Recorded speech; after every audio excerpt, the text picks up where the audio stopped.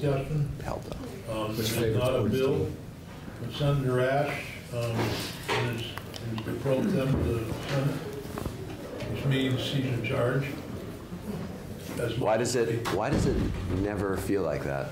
I don't know. Huh. When you come here, you feel like you're in charge, don't you? No. No? Probably because some of us reject the idea totally that you're in charge. Even though you were elected. It's a very anarchist sort of approach. Yes. Senator, a completely lateral structure. We had a number of groups who we contacted, and they give us names of people that might be willing to speak. But we had a number of groups who said, no, we really don't want to discuss this. So, or we're not ready to. Or not available. People or not available. Yeah. It's a very interesting preface. To me means they didn't want to discuss the issue. So the issue is titled Rise and Decline of Hate Groups in Vermont and the United States, and you are the... Well, I didn't create that title. But first off, I just want to point out, and Joe's got a copy of the book, Devil in the Grove, which Peter had actually recommended to me a while back, because he had read it and I read it. It's a really fantastic bit of history about... Hold on just a minute. We have the press trying to make an entry here. And all they're going to get is my bald head if we don't move the wastebasket and recycle them. Got this down to a science. Did you roll into it? No. No, the last time I saw him, he insulted the tie I was wearing. And the only thing that gave me some comfort was that it was actually a tie that Senator Mazza had given me. And then I told Senator Mazza, and so I... It's a Bennington County, so be careful. You're a Bennington County guy? Oh, that explains a lot. Be careful is a good way of putting it. Well, it could be dangerous. We tend to stick up for ourselves, right? Absolutely. All right. If you brought me your coffee, Anyway, back to the issue. He's from Iceland. After this book is about 4 young men who were pretty clearly wrongly accused of a sexual assault back in the 50s in a part of basically an orange country in Florida, which really has been, people don't really associate Florida with being part of some of the worst racial animosity in this country. They think of the other states in the South, but parts of Florida were, by all accounts, some of the worst places in America and most isolated. This is before the tourist boom and the space industry and all that kind of took off down there. And after having read the book maybe a year or so ago, just about a month and a half or 2 months ago, the new governor of Florida pardoned the 4 men who had been what many believe is very wrongly convicted in what was a real sham. And so I had reached out to him and said, is there any chance you could come up to Vermont and just talk about this experience? And it wasn't just because he wrote a great book, but really about this issue of trying to bring, not closure, but trying to revisit some of the wrongs that have been conducted in the past and think about how a society processes through that and gets to the other side to the extent it can. And so he'll be coming up here and speaking in the Senate chamber in a couple weeks, and also UVM has provided some money to have him do a nighttime talk in Burlington. So I think it's just really, really exciting. The issue you guys are looking at today is one that I think it makes sense that some people wouldn't know quite what to say or do about it, in part because in communities all throughout the state, including Burlington, I know in Brattleboro and Bennington and other communities, from time to time, it might be something as not simple, but as low tech as someone putting a flyer somewhere in public. Free Press yesterday had an image in the paper of one of their news boxes with the paper on one side with the that day's front page sort of prominent on the front, and on the side was something that said "Better dead than red," and it was a play on the old theme, but obviously meant to signal some anger about some people's political persuasions. Racially based or anti-Semitic based graffiti, flyers, spray paint have been popping up on college campuses, in public libraries, on sidewalks, at schools, you name it. And it's not coming from nowhere. Somewhere there are individuals who wake up on a given day and think, I'm going to go do this small act that has an influence, has an impact, which is obviously much greater.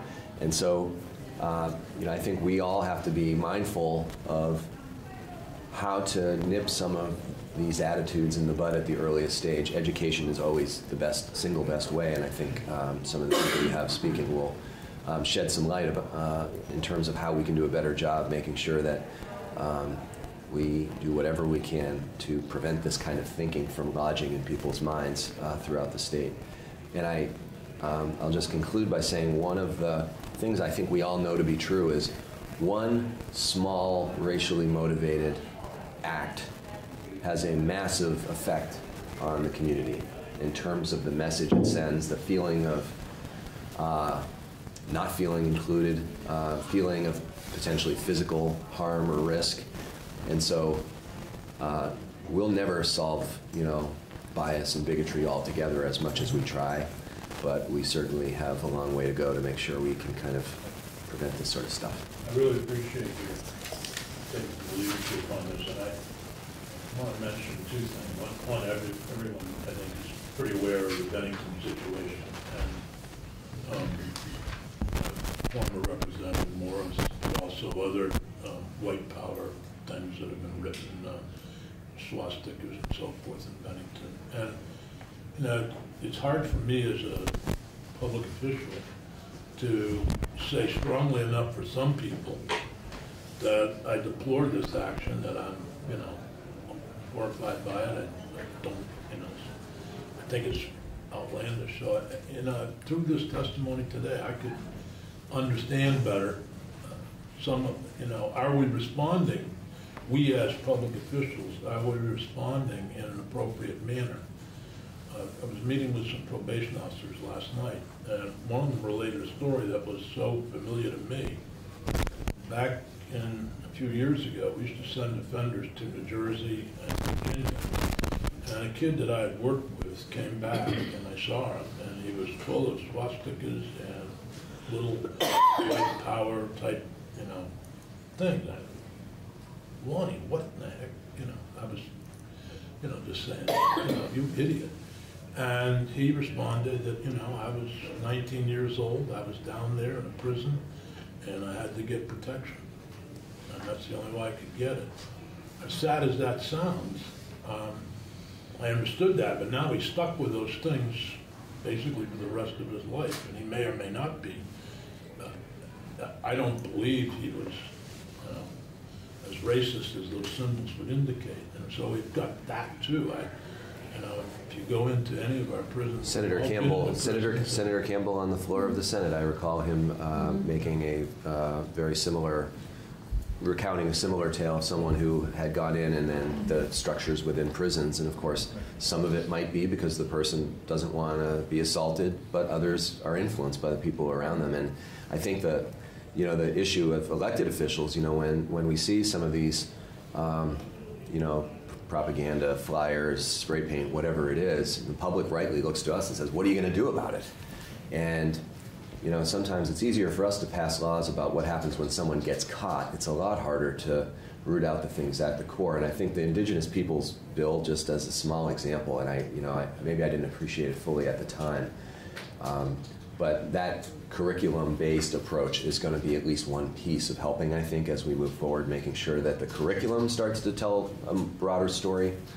And the Human Rights Commission, Joe was the chair of the Human Rights Commission, and I think, without disparaging the predecessors, I think Bor Yang is actually really infusing it with like a new set of eyes to help look at it more systematically Yeah, at nothing the roots. comes out of this conversation this morning other than helping us as public officials to respond better to the divisions that we see in our own communities. And I will say that I've seen the Bennington community divided more on this issue than on, it's very difficult.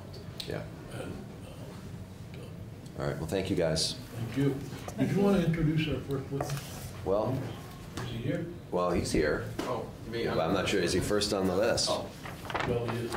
Well, yeah, so I'll just say I knew him as Dahe, but I don't know what you professionally go by. But at my time at UVM, we were there at the same time. We weren't close friends, but knew each other well enough. And when we were reaching out to see who might have some interesting perspectives on what's going on, particularly with young people who are starting to maybe exhibit some signs of being influenced or heading down some sort of mental roads that are regrettable. Dahe was one of the people who was singled out as doing interventions with young people in particular, and thought that he might have a kind of an on-the-ground, human-level set of experiences to share that might be particularly helpful. So I'll hand it off. Welcome. Thank you. Get rid of my gum. No, no problem. I'm an addict too. Thank you all very much for having this. Thank you. I'm Dick Sears from Bennington County. Hi there. My name is Nadahe. Oh, I'm sorry. Yeah. Go.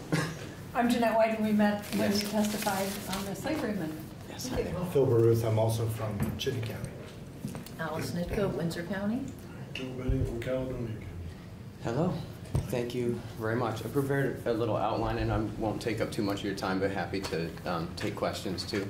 Try to be short, but yes, I work directly with folks in Vermont who hold white supremacist thinking and hateful ideology, and want to speak to that.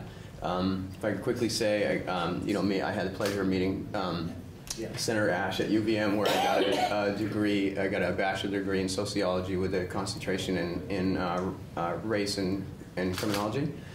And I grew up as a white-skinned privileged person in Lyndonville, Vermont in the 80s and 90s, but as a part of a mixed-race family, an interracial family, and sort of had an interesting front seat to watching people's lives be curtailed by the violence and rhetoric of our neighbors. Are you a relative of Sally? Sally, I'm Sally's kid. Yep. And in the last 25 years, since we were at college, I have worked with folks with white supremacist ideology. 25 years on job sites, because I have worked as a laborer, a builder, and subcontractor and landscaper, and in the last 5 years, and so in that capacity, I've worked with a few dozen folks who hold these ideas. In the last 5 years, I have been working with kids, maybe 20-ish kids who hold white supremacist ideologies in their heads and act out on them. I feel a great responsibility to speak to the context in which this is happening really quickly, and to say that racist violence and white supremacist hate groups grow out of our white supremacy culture proper, and a deep history of white violence with all too frequent impunity, okay? And that is a consistent piece of our lives and history throughout this entire country to this point. In the last few decades, we've been seeing white supremacist hate groups make mainstream some of the narratives that 20 and 30 years ago were only existing on the very, very far right. So ideas like white vulnerability, white genocide, and white replacement. 20, 30 years ago, you could not hear those ideas really necessarily in these these spaces, okay? Words, terms like invaders, hordes, waves, criminals, animals, surges, when talking about human beings, is something that we didn't really entertain. And now, we hear that in the U.S. House, U.S. Congress, out of the White House, and television all the time. So these things are connected, and I just wanted to make that connection. And so we're in a situation where we have hate groups and hateful acts increasing. I'm not going to be the one to speak to the national numbers or state numbers, but we know that's part of why we're here right now. And that these ideas are becoming mainstream, more mainstream at the same time. So one of the things that I see happening to educators is that even educators who want to do something about it, I see them feeling timid and hand-tied, really worried that they will be seen as partisan or feeding into a negative political climate. So even when a kid is Heil Hitlering in a classroom and people are unaware of how and where to go with it, worried about backlash, even just about key pieces of dignity like that. And that I see educators who are without tools or direction to deal with the problem. That's what it feels like to me. So we're in a situation where marginalized groups, the risk to marginalized groups is compounded. Okay, we have on the one hand an increased chance of attack, insult, and denial of rights.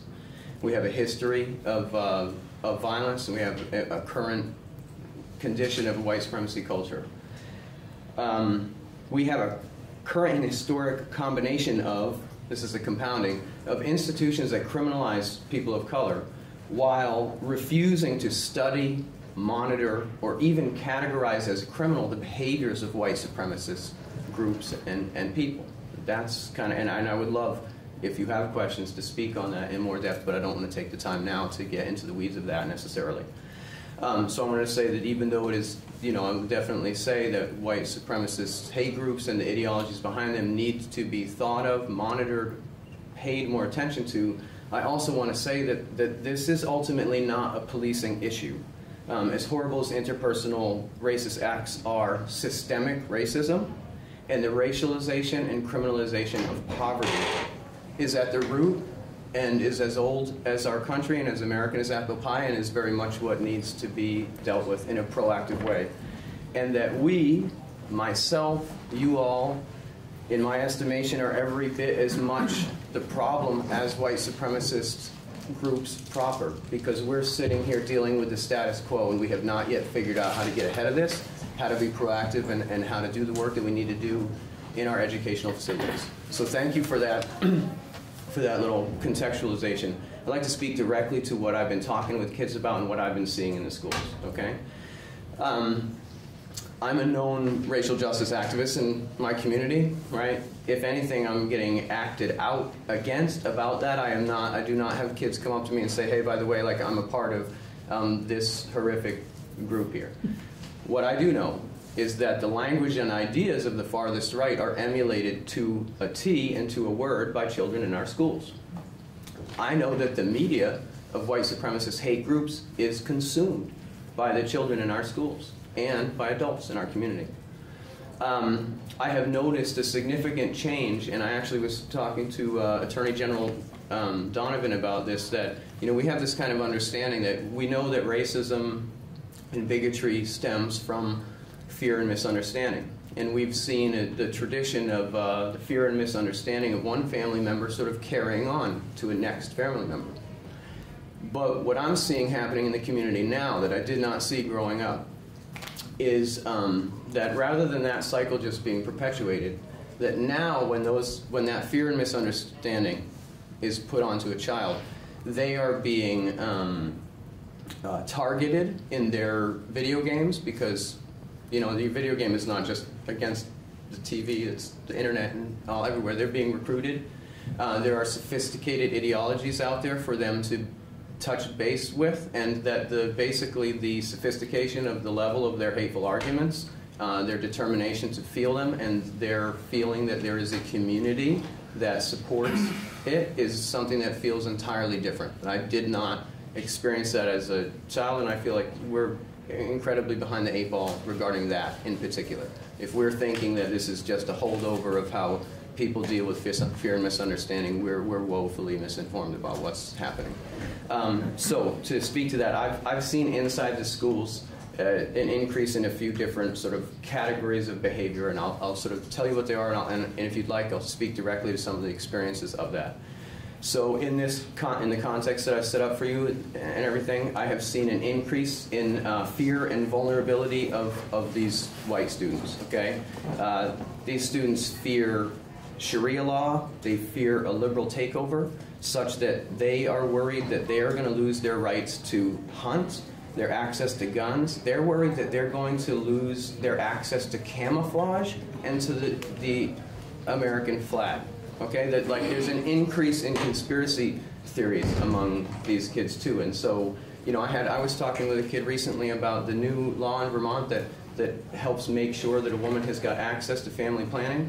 That a kid was misunderstanding that to say that, was telling me that the state of Vermont had just made legal the aborting of a child who's already been born. And I had to talk to a kid and tell them that there's already statutes against murder and that we already protect the life of an unborn baby once they're past the stage of viability. Like those facts didn't mean anything, okay? So an increase in fear and vulnerability, an increase in conspiracy theories. You know, I have had kids tell me that they thought that all Muslims were under a religious edict to murder them and that they slept with guns under their bed, fearing even old ladies in hijabs. And this is directly communicated to me by children in our schools. I see an increase in dehumanization and othering. I've seen a refusal to give a moment of silence to the Tree of Life victims in Pittsburgh. I have heard kids say, people deserve what they get, it's old history, get over it. See the term Mexican used as an insult rather than as a nationality. And we actually see nationally that Fox News earlier this week was talking about 3 Mexican countries. Not a single one of those countries was actually Mexico. And that is part of that understanding and dehumanizing of people and how mainstream it is that we have that going on. I had a kid tell me that he couldn't wait to join the military so that he could kill and torture people. He didn't really care who they were or for what reason he was able to do that. I have seen an increase in Confederate flag and swastika displays on belts, shirts, computer screens, cars, trucks, on flagpoles and porches in Hardwick, Lindenville, Morrisville, and Glover. And that's just because that's where I commute to go to work and to do my thing. I have seen an increase in resentment and anger over any representation at all. And this is rooted in a white supremacy culture proper that, again, I would love to speak to if it made sense at a later time, but that I have seen kids who refuse to read books by or about black people. I've heard kids say, I'm sick of thinking about people of color, what about white people? I have heard kids walk out of presentations, anti-LGBTQ bullying, walk out of presentations because they refuse to be brainwashed into being gay. I've seen an increase in vandalism and threats, right? Graffiti, Hardwick, Marshfield, Glover, Lindenville, Berlin. I've seen an increase in threats. This is all anecdotal, this is my experience, but this is what I'm seeing. An increase in threats in Hardwick, Craftsbury, Stowe, Montpelier, Lindenville, okay? This is all in recent years. And I have to report, but I'm sad to report that in my personal outreach to the law enforcement community, I have been met, I don't want to use terms, I have too frequently been met with a mix-up between minimization and victim blaming. And I'm happy to speak to specific incidents about that if you'd like as well. I don't want to get into every specific incident. Yeah. I'm trying to understand the geographic area that you kind of cover. Is it mainly the Northeast Kingdom? Mainly the Northeast Kingdom. I live in Cabot, and you know, we have a representative of Vermont State Police here. Yep. I'm sure we'd be happy to talk to you about and we specific incidents if you've met, and also Julio Thompson from the Attorney General's office. That we are trying to put together some kind of a basic reporting system for hate incidents. Yep. So exactly what you're talking about, but I had never heard that, and I've not ever heard any press or any information about this in the kingdom. I've mainly been hearing about Bennington. Yeah, right, and you know, and it's interesting. We do. You know, you'll see things on the paper, and then they go away. I mean, Glover 2 years ago, there were swastikas and anti-black graffiti spray painted in 7 different locations over one night, and I was told by the police the next day that I should expect that nothing was really going to be found because they're hard to figure out, and I just don't. It doesn't seem like that is the response that I expect to get about crime. So, but I don't need to get further into that in that moment. But yes, yep, thank you. And we've heard, other than Stowe and Burlington, I've heard little of any racist issues. I'm glad to get to be here and shed a light on that, because within our communities we talk about it a lot.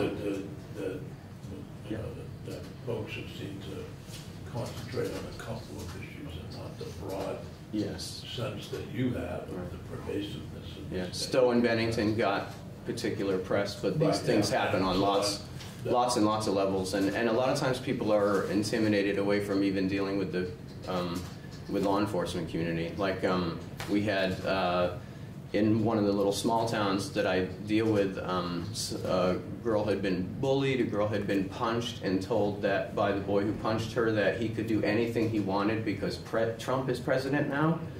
And I was told by that girl that she didn't actually feel comfortable approaching the police because the local police officer had a Trump sign in his yard. I tried to communicate that, you know, it's a very interesting, difficult set of situations, but the fact that we hear about Stowe and the fact that we hear about Bennington, I'm really glad then to be here to let us know, no. That's a teeny little bit of what is going on in this state. So thanks, and then is any more questions about that? I would love to, if I could, just end quickly by saying, dehumanization begets dehumanization. We know historically that as violence against folks of color increases, all marginalized groups suffer, and violence in general increases, right? That gang violence, group violence against folks of color directly correlates historically with group violence against women, for instance, okay? And so we got to wonder about all of us in our community when this happens, right? Racist violence and white supremacist hate is not a niche issue of marginalized groups of people. It is not a niche issue of people of color. It is a key societal destabilizer, and that right now race and racism is being used in the exact same way that it was created and invented for in the 1600s, which is to separate the masses of working people so that they can be thieved from and controlled. You know, racist violence is a smokescreen that allows criminality and theft at the highest levels of our society. That's why we have this. Race is a social construct. It is not a real biological thing. You cannot tell whether I have black blood or white blood in me. There's no such thing. You see what I'm saying? And that it's this history that feeds the situation that we're in. White supremacist terror that we're suffering as a society is the sensible outgrowth of our history and what we've done. I guess my question is, I grew up in the Boston area, and it was a famous area for school busing. And I was a fan of the Red Sox, and the Red Sox certainly were known for its prejudice in the 50s and 60s in terms of integration. But in that area, you know, we focused on Boston in particular, and then I, as a kid, when I was deciding what to do when I had left the University of Vermont temporarily at their request, I went to work in a warehouse called Zayre's. Nobody here who's under 50 will remember Zayre's, but they were the forerunner of Walmart and all those. And so at that warehouse, because it was hard to get workers in the suburbs, they bussed people in from Boston, and many of whom were black. And that was my first experience with a large, actually there were more blacks working there than whites, and I learned an awful lot. But I didn't learn enough, obviously, to be able to know how to confront this in my own community, what you're confronting. And so, I don't know, maybe I inartfully asked you the question, but so what is, for those of us who are leaders in our communities, or at least we think we are, who absolutely condemn this behavior, what are some suggestions of how we can deal with this? And then as a committee, we've had an extremely difficult time in trying to come together on many of these issues to try to, you get views on both sides. So we're kind of. Well, I could make some. I'll give you some suggestions. I don't know if you got my question. I think I do. Like, where do we go? What do we do? What do we do and what we have? And so I would say right off the bat, like on me, and I would say first we need to listen to folks of color. We need to believe people of color and other marginalized folks as to what's going on in the community, and to take suggestions directly from people of color in our communities. I know that I think that the H.3, the ethnic studies bill that just passed, it's nothing prescriptive yet. It is the beginning of a process, and I think that one of the things that we could do is to absolutely put all of our weight and power behind what that means to build toward that, because there will be pushback and there will be backlash, I think that supporting any and all of the racial equity and racial justice legislation that is currently out there, and though I would say being endorsed by Vermont Racial Justice Alliance is important. Not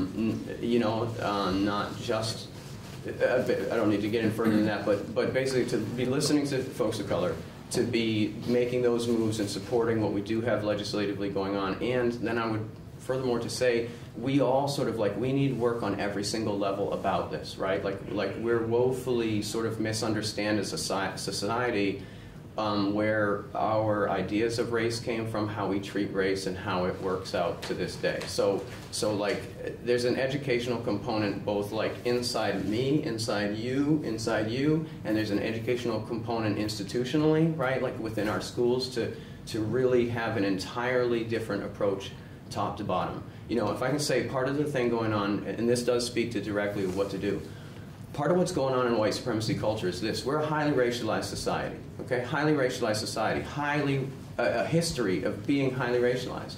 I'm a white skin privileged person, okay? I exist as a member of a racial group with racial experiences. I'm taught in a white supremacy society to view myself as normal, average, regular, and human, so that my experiences are normal, average, regular, and human. That means all of the experiences of folks of color are seen as bringing race onto the table for me, as polluting my racial neutrality, okay? That is an incredibly harmful, destructive thing that is the base of so much of this violence, okay? And we're not taught that really on any level. So there's work along those lines, really just conceptually, and there's a lot of, a lot of the mitigating the hatred that some of these kids feel. They're really worried that someone's going to come in and take away their camouflage and take away their American flag. I mean, hey, if you're taking away the Confederate flag, then the American flag is next. That is what they're thinking. There's a lot of room to have these kids feel better, to feel less fear, to feel less vulnerable. They don't, they're a part of the world. They don't need to fear loving people and competing with people and working with people and living with people. They don't need to. But we set them up to fear these things because we're here responding to the fact that people bring violence into the community rather than proactively building the educational fortitude, for us to avoid running down this line. Is that a little bit, does that speak a little to that? That really helps. Thank you. Thank I do want to get to the other witnesses, but Joe. Yes, thank you very much. It took a little bit of time. I appreciate that. Your constituent has, your senator has another Yes. He lives in Cabot now. He's he's no longer. Well, first I should say I sold radio advertising to his heirs many years ago. I don't know if you noticed I was smiling during some of your testimony because you were talking about the experiences that you had seen and what kids were dealing with directly. The reason that I was smiling was because 3 years ago I brought a bill here to have the state of Vermont adopt a Latin motto. And the reaction on Facebook was absolutely off the charts about if we do that, we're going to have hordes of Mexicans coming over the border to invade. And it just went right down the tubes. And I don't know what your exact age is, but I'm guessing what you didn't experience as a kid and are experiencing now is a direct correlation to the fact that social media has become the tool of choice. So my purpose in bringing this subject is today's Caledonian Record editorial. If you haven't had a chance to read it yet, take a read. It's an open letter from the publisher to Senator Patrick Leahy about what to do about Facebook and how they're treated differently, and yet their content is absolutely poisoning our society today.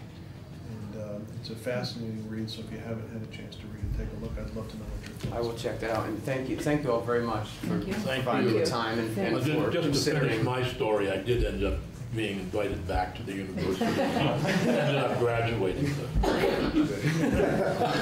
10-year plan. What is it that you said recommended reading? Caledonian Records editorial. Okay, today. Skylar, if you want to join us. Skylar Nash, most of the committee met last week, and we learned a lot more about Skylar. He's here really talking. He came originally to talk about life without parole and eliminating that, and we will continue continue that conversation next year, assuming the university invites you back. Oh, they will. I sure hope so. Too. And actually, if you have some time during the break, if we could talk to Bryn about a bill and we can start to work on that process, which is really why you came here. Yeah. But today, when you were talking with us, you, as a student athlete at the University of Vermont, you have some particular experiences that you wanted to share with the committee, and we're happy to. Yeah, no, thank you for having me back. So basically, a little bit about my background is I grew up in the city of Chicago. What's your name for the record so they know who you are? Skylar Nash, student athlete at the University of Vermont. I grew up in Chicago on the south side of the city, but I attended my elementary school on the north side of the city, and for those of you who aren't familiar with kind of the racial breakdowns of the city, the south and west sides are predominantly black and brown people, low-income areas for the most part. And the north side of the city where I attended elementary school, particularly the Lakeview, Wrigleyville areas, are affluent neighborhoods, predominantly white spaces.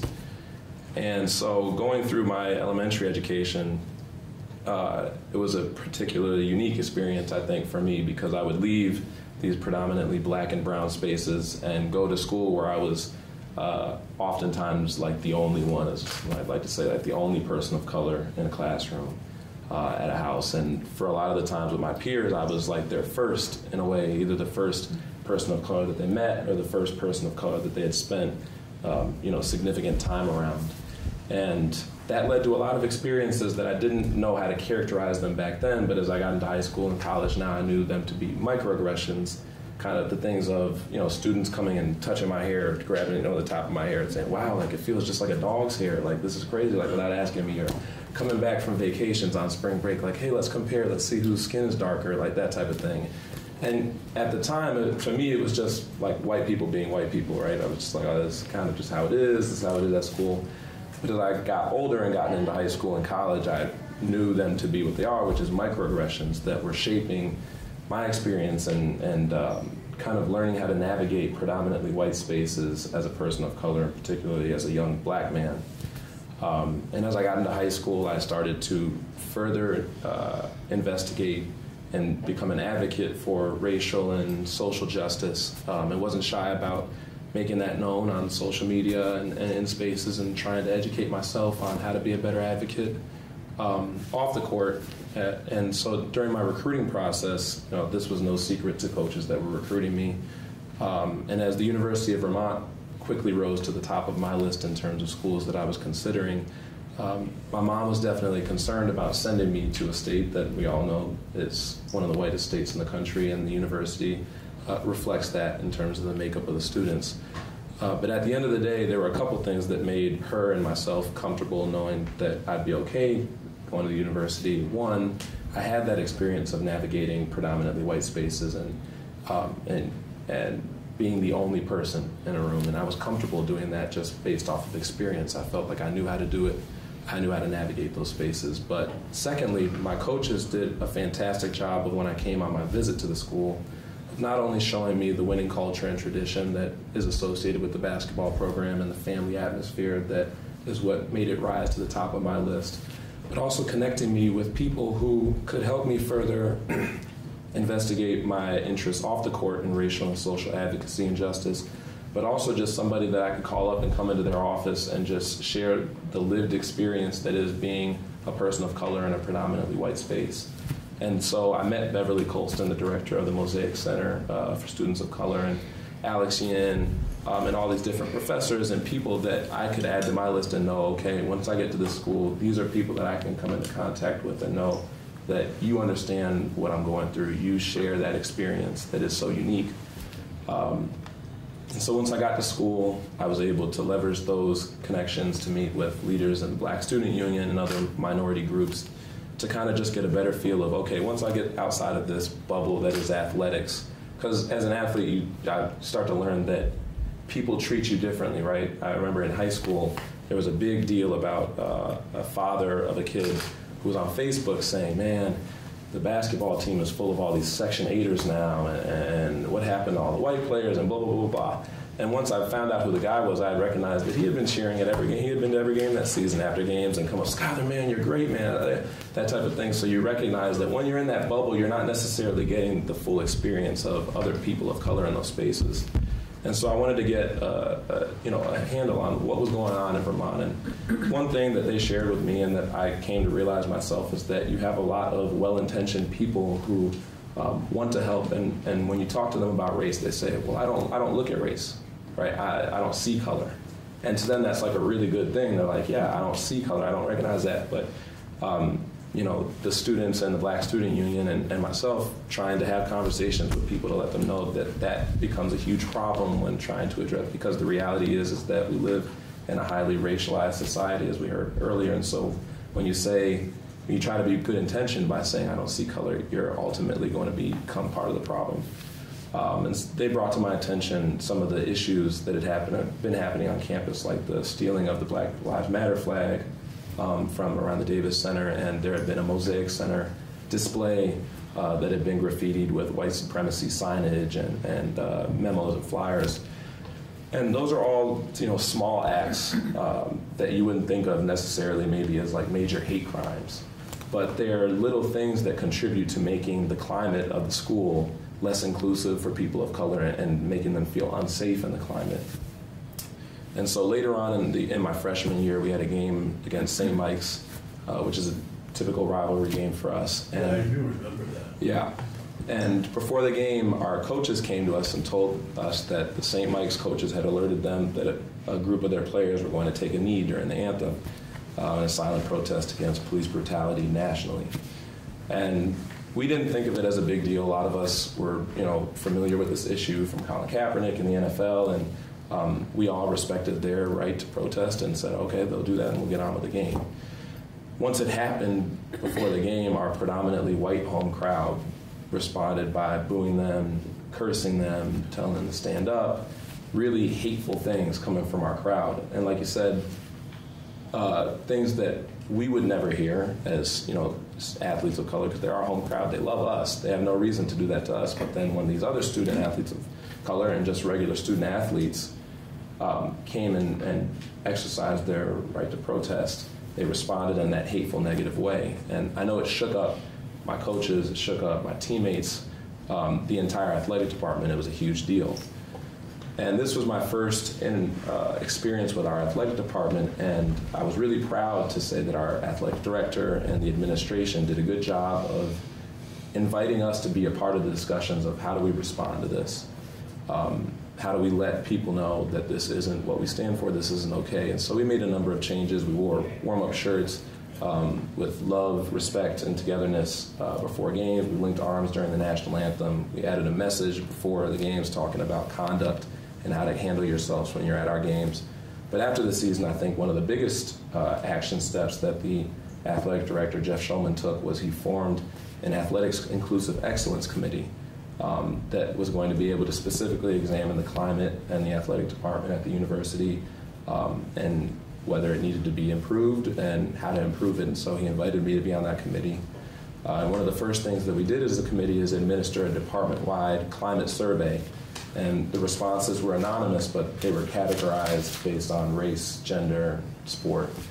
And with the help of Dr. Alex Yin, the director of institutional research, we're able to get those numbers back and found, unsurprisingly, probably that student athletes of color in the department disproportionately felt unincluded in the climate. And so it was nice to have those numbers, not nice because they aren't saying what you want them to say, right? And I think it was a little bit of a shock to some of the other members of the committee because they're like, this is Vermont. Our climate is inclusive. We try to include everybody. That's what we stand for, which is true, but that's not always going to result in a climate that is inclusive for everybody. And so we wanted to get better context for these numbers that we were looking at. So along with Beverly Colston, the director of the Mosaic Center, Dr. Alex Yin, and myself, we held a focus group for student athletes of color just to bring them in because the reality was I'm the only person of color on the committee of inclusive excellence, right? And so I like to think that I think about these issues a lot, and I have my own lived experience as a student athlete of color at this university, but I can't speak for every person of color, a student athlete of color, nor would I want to, because our experiences can be similar, but it's unique for every single person and the issues that they're facing. And so we were able to bring in the student athletes and just talk to them about what has been your experience here in Vermont, coming from home, on your teams.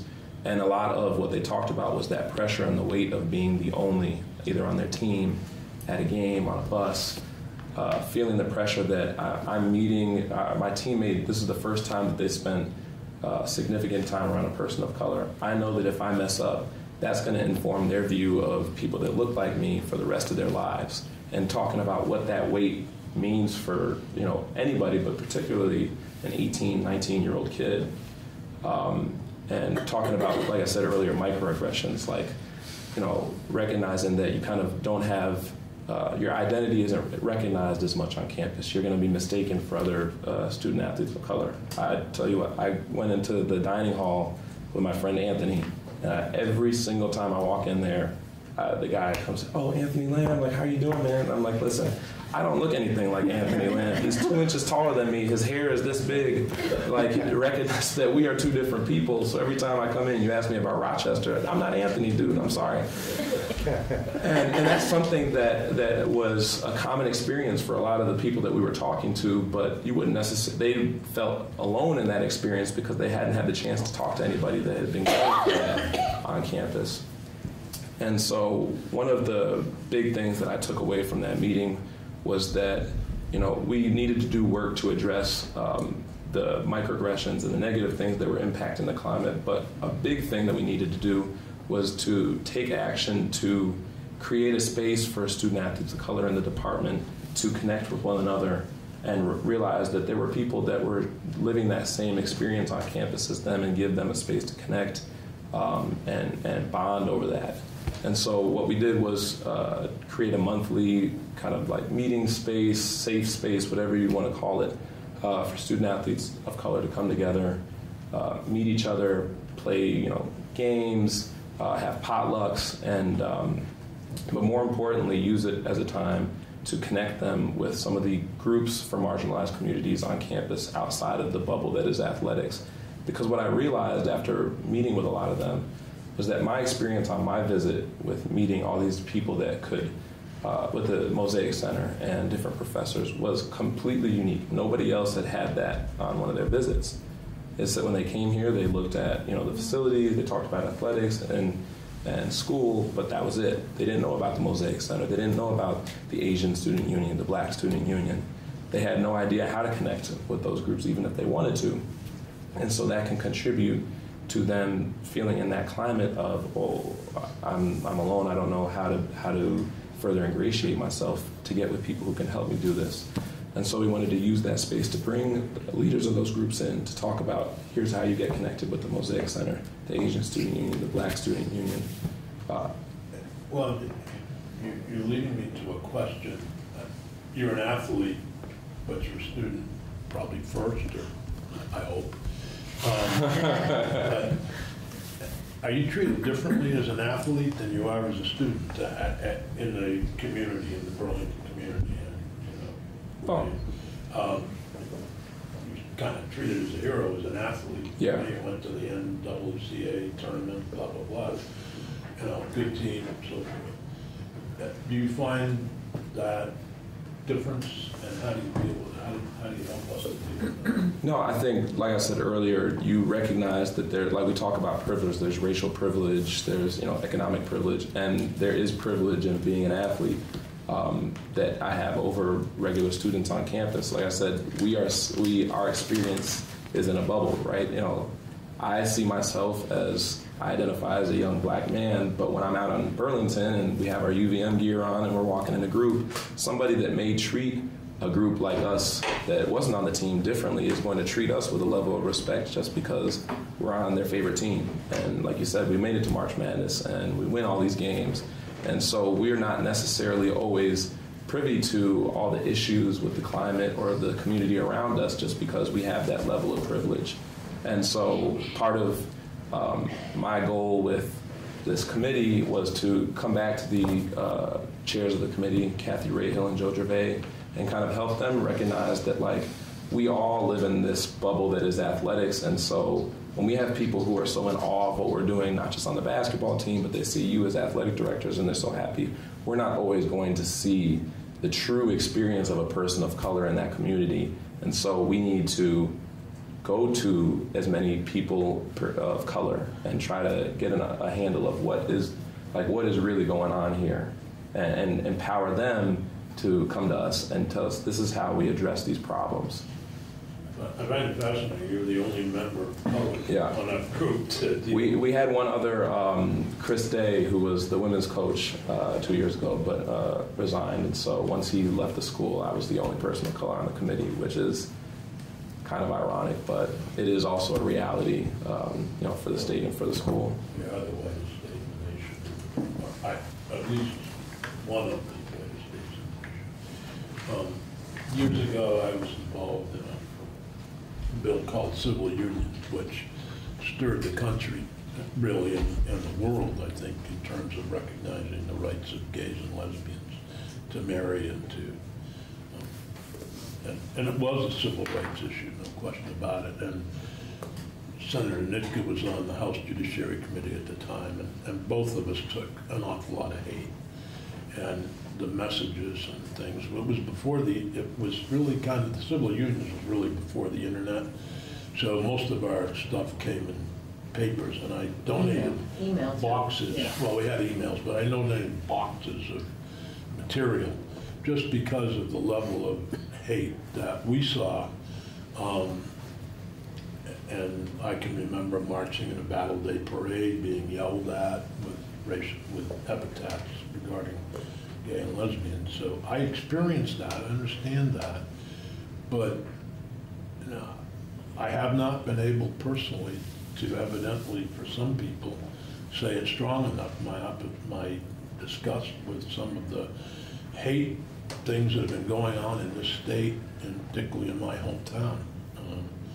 And that was one of the reasons that I was happy that Senator Ashe suggested doing this. And I don't know if you have suggestions for us in dealing with what is a pervasive problem in our communities. And we are, obviously, I'm a white Anglo-Saxon Protestant, which is probably the... Yeah. No, I think that what I would say to you all is the same thing that I said when Beverly, Dr. Alex, Yin and I met with the chairs of our committee, is that, the climate that exists in the athletic department, on campus, in our communities, is the result of intentional actions and that had serious intentions. And if we're going to be serious about making our climate more inclusive, it's going to take equally intentional actions to change it, like making this a safe space for student athletes of color, like structuring visits to make the school more attractive to prospective student athletes of color. We need to, if we're going to be serious about making the climate more inclusive, we have to listen to student athletes of color, people of color, come in and empower them to leadership positions and to be a part of discussions like this, committees like the Athletics Inclusive Excellence Committee, to give suggestions, to give information about the realities of the climate that we're not always privy to, regardless, due to our privilege, wherever that might be. Thank you, Scott. Yeah, of course. Other questions for Scott? Yeah, a couple, actually. First off, going back to your days growing up, one of the tools that tried to eliminate this problem was forced busing. Were you actually part of the forced busing routine in Chicago? No.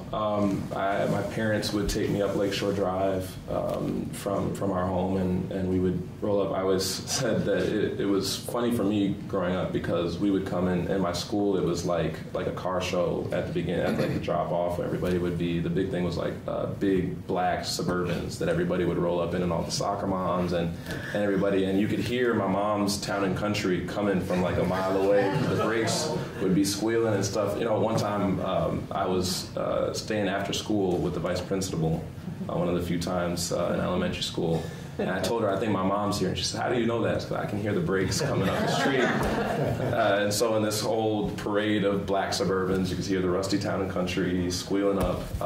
So yeah, no, I wasn't a part of the forced busing. So you are now in a bubble called college. Yeah.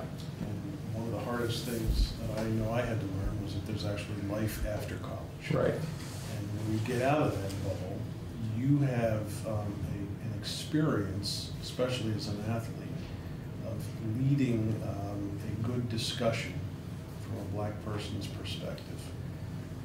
To me, the ultimate solution is not using government to force us into eliminating our tribal barriers, but rather investing individuals with the desire to cross those lines. What would entice a person like you who moved to the Northeast Kingdom?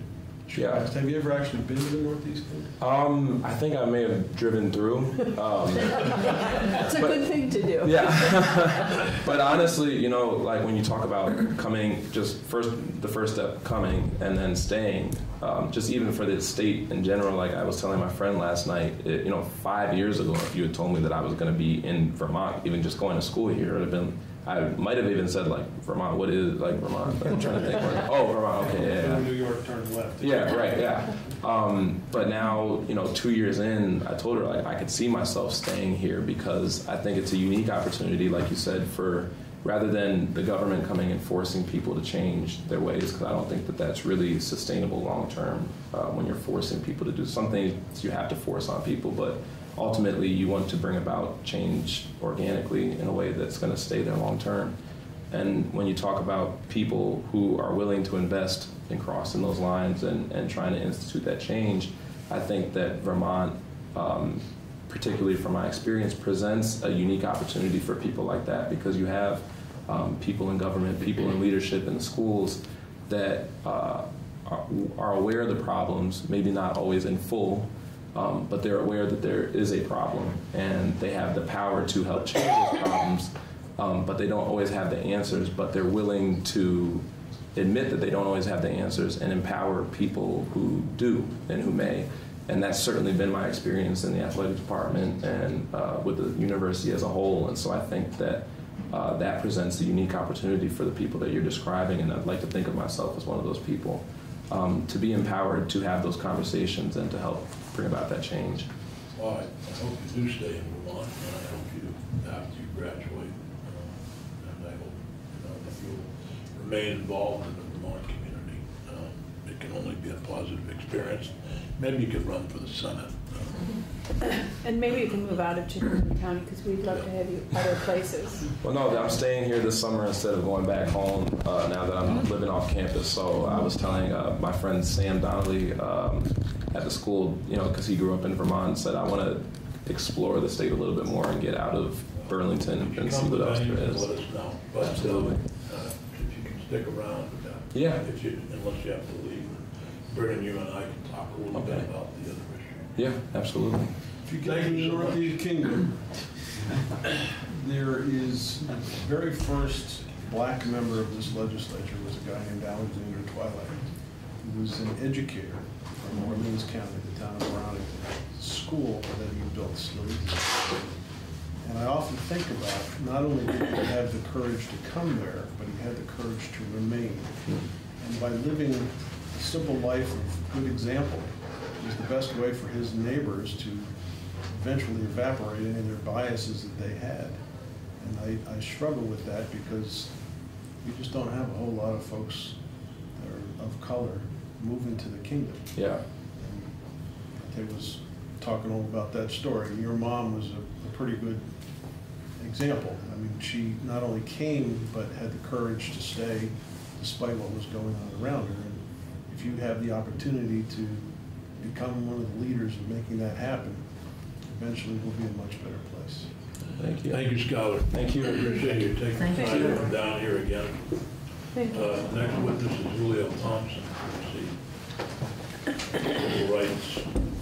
I'll let you give your title. I always get it stopped down. Morning, Julio. Director of the Civil Rights Unit of the State Attorney General's Office. Yeah, good morning. Julio Thompson, Assistant Attorney General and Director of the Attorney General's Civil Rights Unit.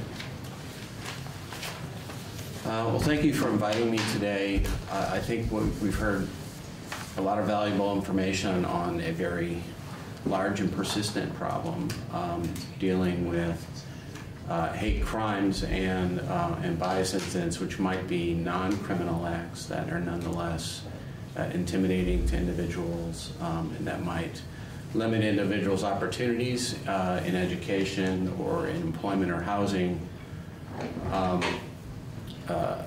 Senator Benning, I think, brought up a point that I think it is worth emphasizing, which is, what is different now than, say, America 30 years ago or 25 years ago. It's not clear, and I'm not a criminologist or a statistician, but back in the 1990s, when I lived in Los Angeles, was practicing civil rights law in Los Angeles, on the 50th anniversary of Pearl Harbor, there was a wave of hate crimes against the Japanese American community in Los Angeles, acts of violence and vandalism that persisted throughout the year. Sometimes these things go in waves. There are periods and cycles where it seems to be that there are rises and dips, and it's not clear to anyone whether the level of hatred and bias has really changed, or whether there are events that occur in the country or statements that are made by political leaders or events that occur either nationally or internationally that spark that behavior, that create sort of a permission structure for people to step out of what otherwise might be community norms that keep their thoughts, or that have them keep their thoughts to themselves. One real difference, of course, is we have the internet now, and so the ability of individuals who either are members of or are sympathetic to hate groups is much easier than it was a long time ago. There are numerous websites and social media platforms that cater exactly to ideologies of racial hatred, anti-Semitism, Islamophobia, homophobia, on down the line, and those are accessible now with the advent and affordability of smartphones. Those are accessible to anyone in their back pocket, and there's little that parents can do once their children are out in the world to handle what's on those phones. But what we also have seen is over time is that in terms of public figures, the bullied pulpit does matter. This January, I was lucky enough to attend a conference on hate crimes enforcement sponsored by the National Association of Attorneys General, and we had presentations there from people who spent their careers studying hate groups and waves of hate-related violence. And one of the speakers that we spent a fair amount of time with was Brian Levin, who's a professor of criminology at the Center for the Study of Hate and Extremism and at San Bernardino. And he's testified before the U.S. Congress, I think maybe half a dozen times, about hate groups, and his organization puts out not only data regarding past years hate crimes and reported in states and cities, but also what his group calls, or his school calls, a hate crimes forecast. They try to forecast trends. And one of the interesting points that he made was that he had provided us some data, and I don't have that data available to me today, showing that there are certain events or certain speeches that are given by individuals that affect, that what they would do is they would look at certain websites like that cater to hate ideologies, like Gab, for example, which is sort of a Twitter that is completely unregulated, and search for how many anti-Semitic or racist statements that were made in the light of certain speeches by national figures over certain events, speeches by, say, President Obama or other political figures. And the takeaway was that it does matter. What is going on in the national conversation does matter.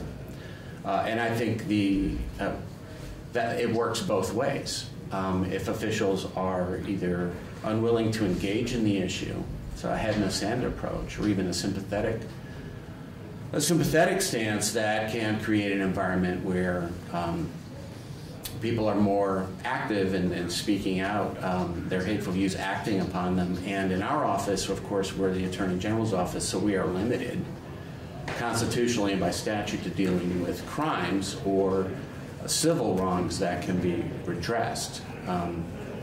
What we have seen in Vermont is, in the last couple of years, is a real vitality in community groups that are responding to incidents which, even though they may not violate the law, are nonetheless deeply offensive and intimidating to all members of the community. So, for example, last year there were photocopies of Confederate dollar bills that had been slipped into books in the Rutland Free Library, and the response to that, which may not have violated a law, and there were certainly no known offenders, and it was something that had been done in multiple states. I think people using social media decided to make an organized event of it. But there was a big community forum that was sponsored by the NAACP of Rutland and the Rutland Jewish Center, where it was a packed house, and people were there to speak about their opposition to that behavior, to hear a little bit about what the law can and cannot do,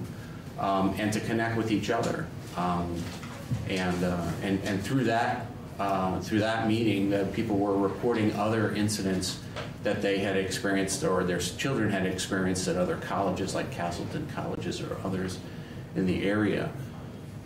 Well, you're raising one of the difficulties that I have as a leader, and that is because I chair the Judiciary Committees, many times people expect a law enforcement response.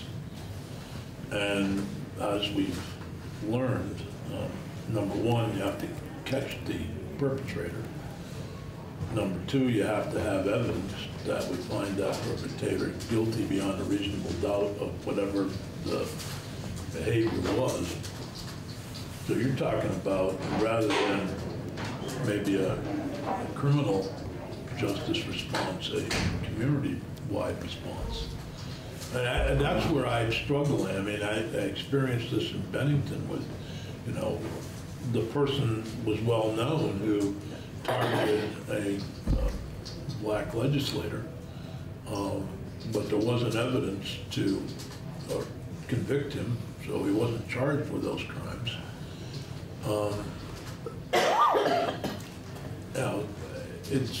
So that's difficult for people to understand. Well, if the police and law enforcement and the Attorney General can't protect us, what do we do? Well, I think you hit on the point, which is that it's a difficult problem, and there isn't one solution. It has to be a multifaceted approach. So where crimes are committed, you need to have a swift and appropriate law enforcement response.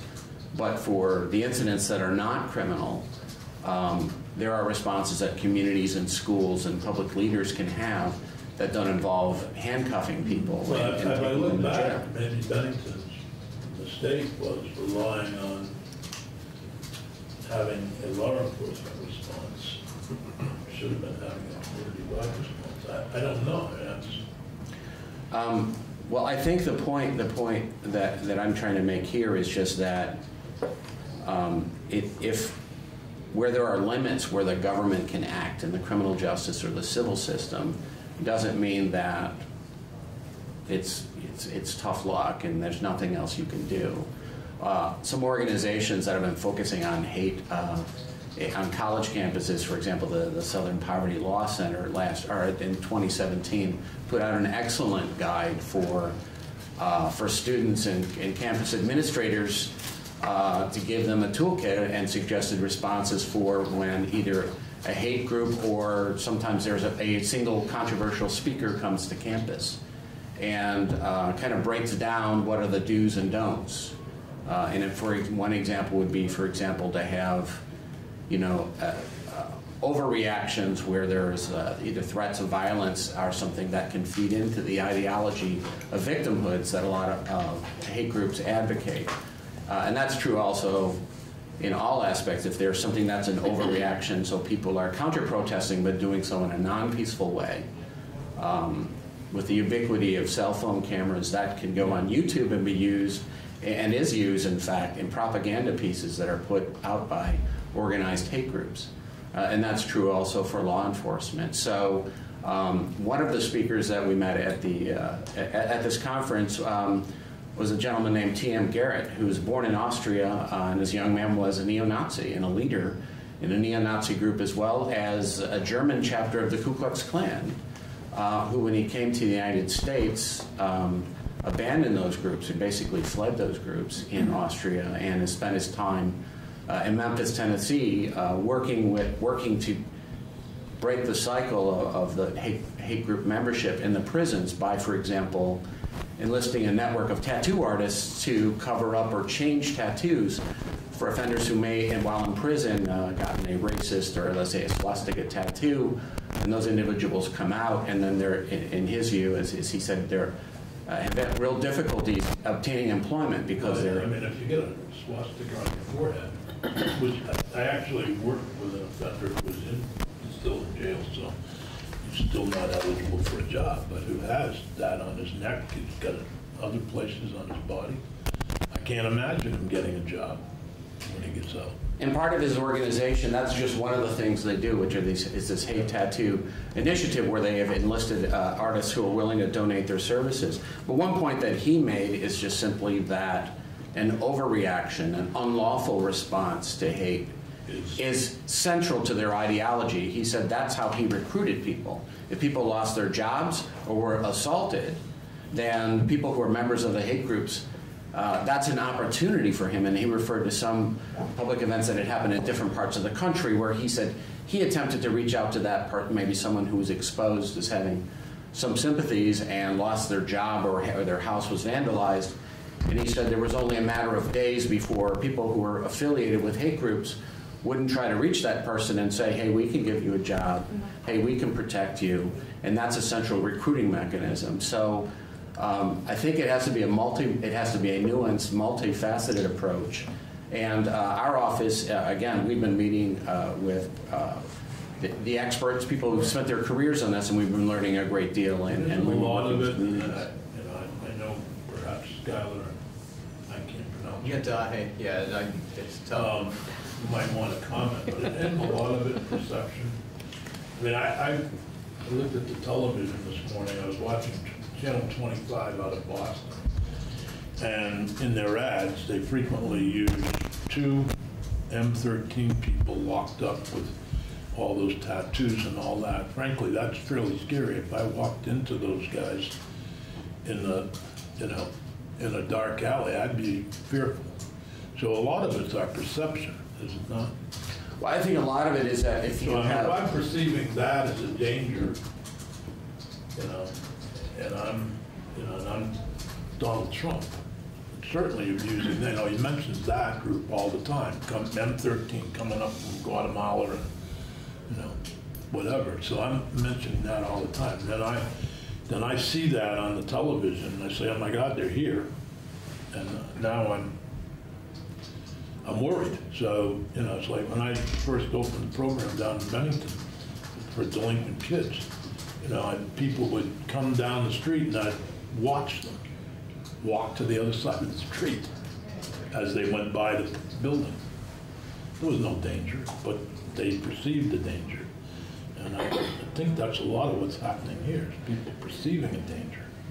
Well, and I think that is part, if you have something that's on television, it carries with some individuals an air of legitimacy and some authoritative speaking. I think that's related to the bully pulpit problem that we have. It's both a problem and a solution depending upon what the speech is. I teach the hate crimes class at the Vermont Police Academy, and when I first began teaching, we would watch portions of a documentary called The Letter, which related to an incident that occurred in a city in Maine in which there had been an influx of refugees from northern Africa following the genocide.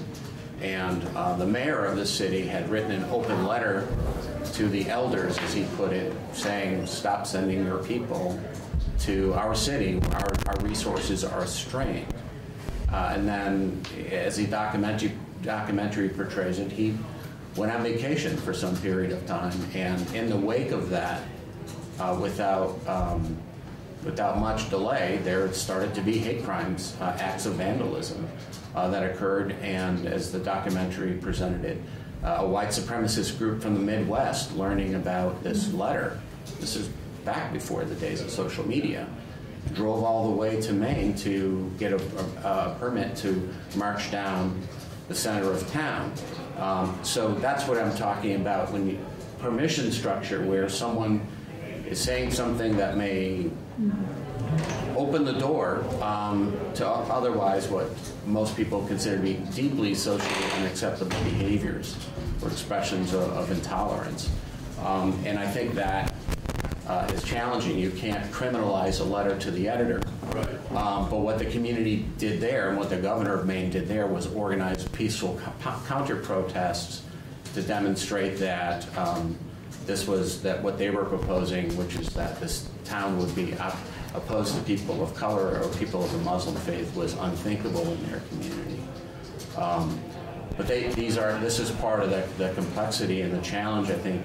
That's why we work as hard as we can with community groups who have, the ears to the ground better than we do, and more solutions. Go ahead. Yeah, and I'm sorry. We don't usually do this, but go ahead. You're dying to. Yeah, and I'm sorry that I'm so obvious in my face with that. I appreciate all of that, and I hear so much the overextension of law enforcement can feed very much into. Right, just as he's saying, absolutely. I think it also feeds in the other way, and so yes, absolutely. Like it's a multi-pronged thing we have to attack on many facets. But I know that in the Bennington situation, that my understanding and talking with some folks, and I did go to college on criminology stuff, although I'm not a criminologist. Simple assault does not take physical contact to be charged with, and the fact that Mitch, is that his last name, showed up at the press conference talking about it, it could be seen that there are chargeable offenses, and so my only point about that is to say that there is also license in that. In a quick, in our little town, a kid who was expressing hateful things, and he had a Confederate flag on his car. He got pulled over and was not given a ticket. It happens to people all the time. But in his conversation to me, he understood it in his head as being an agreement, a tacit agreement by the law enforcement person with his ideas. Now, that's not an arrestable offense, but it just speaks to that. Well, I would speak to the Bennington case, and I was there at the press conference, as was Julio. And I would say that life would have been a lot simpler if people hadn't reacted to him and just ignored him. He wouldn't have gotten what he wanted, but what he got was a headline saying he was there, and it took away from the effort. So I think in some cases, you may be better off not to react to someone. He walked in, and all of a sudden, people in the audience began to react to him, not the people that were speaking at the press conference. I absolutely respect that. So from my perspective, sometimes no reaction is better than that type of reaction. But we'll debate that forever. Totally. And we also know from watching him that the fact that he was not arrested, they've used as propaganda material to say this is how you can run people of color out of office. And so it's every side. I don't mean to say it's not that case. It just, thank you. And I'm sorry. I was there, and I still wonder what would happen if we just ignored it. I mean, we were at a public hearing on firearms. I ignored people doing a certain thing as chair of the committee. The House chose to not ignore that and got a much different reaction than we did. That's all I will say. Julio, please finish. I guess just to conclude, I can't underscore enough the importance of the community response in partnership with law enforcement, because there are, like I said, there are definite limits to government power, and it is community leadership that in our educational system, and there's been important legislation passed in this body this year that I think has a longer term effect in terms of changing hearts and minds, exposing people to other viewpoints. As I've testified in earlier sessions on legislation here, we have been developing, as we go along, this bias incident reporting system where we've encouraged and we have the commitment from the Criminal Justice Training Council and the member agencies that law enforcement report to us things that biased incidents, whether they be anti-Semitic, homophobic, racist, that even if it may not be a prosecutable offense, to notify their state's attorney, because it may be that those items are either precursors to acts of violence or criminality, or will allow law enforcement authorities to connect the dots, or in another case where there might be an assault, to be able to show that there's a bias element for that defendant. And a vital portion of that is for cases where there won't be a criminal or law enforcement response, to then close the loop with their community groups and support their efforts to speak out against that, and to do that in a way that's lawful, effective, and from their and that meets their goals in terms of publicity and participation. So I'm open to any other questions. Any other questions? Very helpful. Okay. Thank you. Lieutenant, I don't know how long. I was going to, hopefully, it seems like we've covered a lot of it. So. Yeah, but it'd be helpful to have the Vermont State Police perspective on dealing with this past.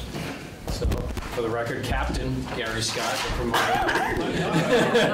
Promoted you. I didn't know that. No, he got just promoted. Just last week, so. Yeah. Congratulations. Thank you. Director of Fair and Impartial Policing for the Vermont State Police. So I guess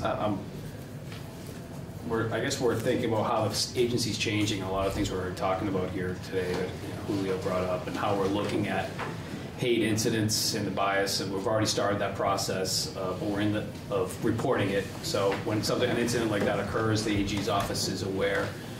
The local state's attorney's office is brought into that loop. We still have a ways to go to make sure the boots on the ground understand what the mission is and how we capture those incidents. So the image is put on the park bench. We don't necessarily have a known victim in that case. It may and has been coded as just a vandalism. And so making sure that the officers understand that code needs to have that bias code added to it. So I'll have vandalism and the bias code entered in there. So that's a process we are in right now. And a lot of times when that happens, if it goes up on a private building, say a restaurant, an image goes up, the restaurant a lot of times isn't the reporter of that incident. It's a community member. If they drive by, they see it, it's offensive to them, they make the call to the police. The restaurant sends a worker out there, they power wash it off, and they're not really involved in this process. So that creates these complexities sometimes of when we're investigating these incidents and where they can and cannot go. But that's what we're in the process of right now. Regardless, that incident, it's on the restaurant, should be coded out, so at the end of the year we have a scope of idea. As our awareness, Vermont State Police and other law enforcement agencies in the state, has the awareness gotten better, or have we had a huge increase in hate? I think I'll reiterate what Julio said, is we don't really know the scope of the problem. I think, as you've mentioned many times, if social media brings these things up a little bit more, but I don't know about the actual numbers, and we're trying to really drill down to see what that is. And I don't think we'll be there this year or next year. It's going to be more about that upfront education of understanding where these incidents are occurring, making sure we put them in, we document them, at the end of the year we have code. But I think we're seeing a lot more publicity around individual acts that occur. I think what I also don't want to forget is there's another group that has been the target many times in Vermont. That's the lower socioeconomic group, whether or not they leave or not. My time dealing with those folks has been that group is also targeted frequently. Yes. So we take those incidents in. We do work in collaboration with federal partners, the FBI, Joint Terrorism Task Force, the JTTF, is aware of every incident that occurs, that recording goes to them, and then also the Vermont Information Center. So every incident is funneled and recorded in those ways, and then at the end of the year, also through the Spillman and the Valcor systems, we're hoping to get a better scope of problem that can be reported out through the VCIC. And I do appreciate everything that Vermont State Police are trying to do. But we have a disjointed system with 14 different state's attorneys, 14 different courts, criminal courts anyway. And we also have a migrant of local law enforcement. So it becomes difficult to have a uniform. Consistency of investigations is something we're trying to tackle. Consistency of the behaviors, but I think maybe part of the answer lies in what Just daughter, how about that? Thank you. And I'm horrible at names. That's why when we do a public hearing, I always call on somebody else to list the names.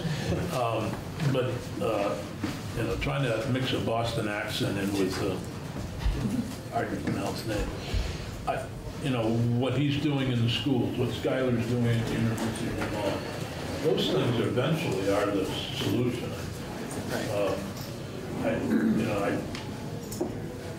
We still have discrimination, we still have incidents of hate, we still have, and it may be in fact be growing because both the internet and the current president of the United States continuing to use the framing debates in that term of the towards the groups. And I've been to Guatemala, I've been to Costa Rica, I've been to Nicaragua. I didn't get off the ship, but that was a different reason.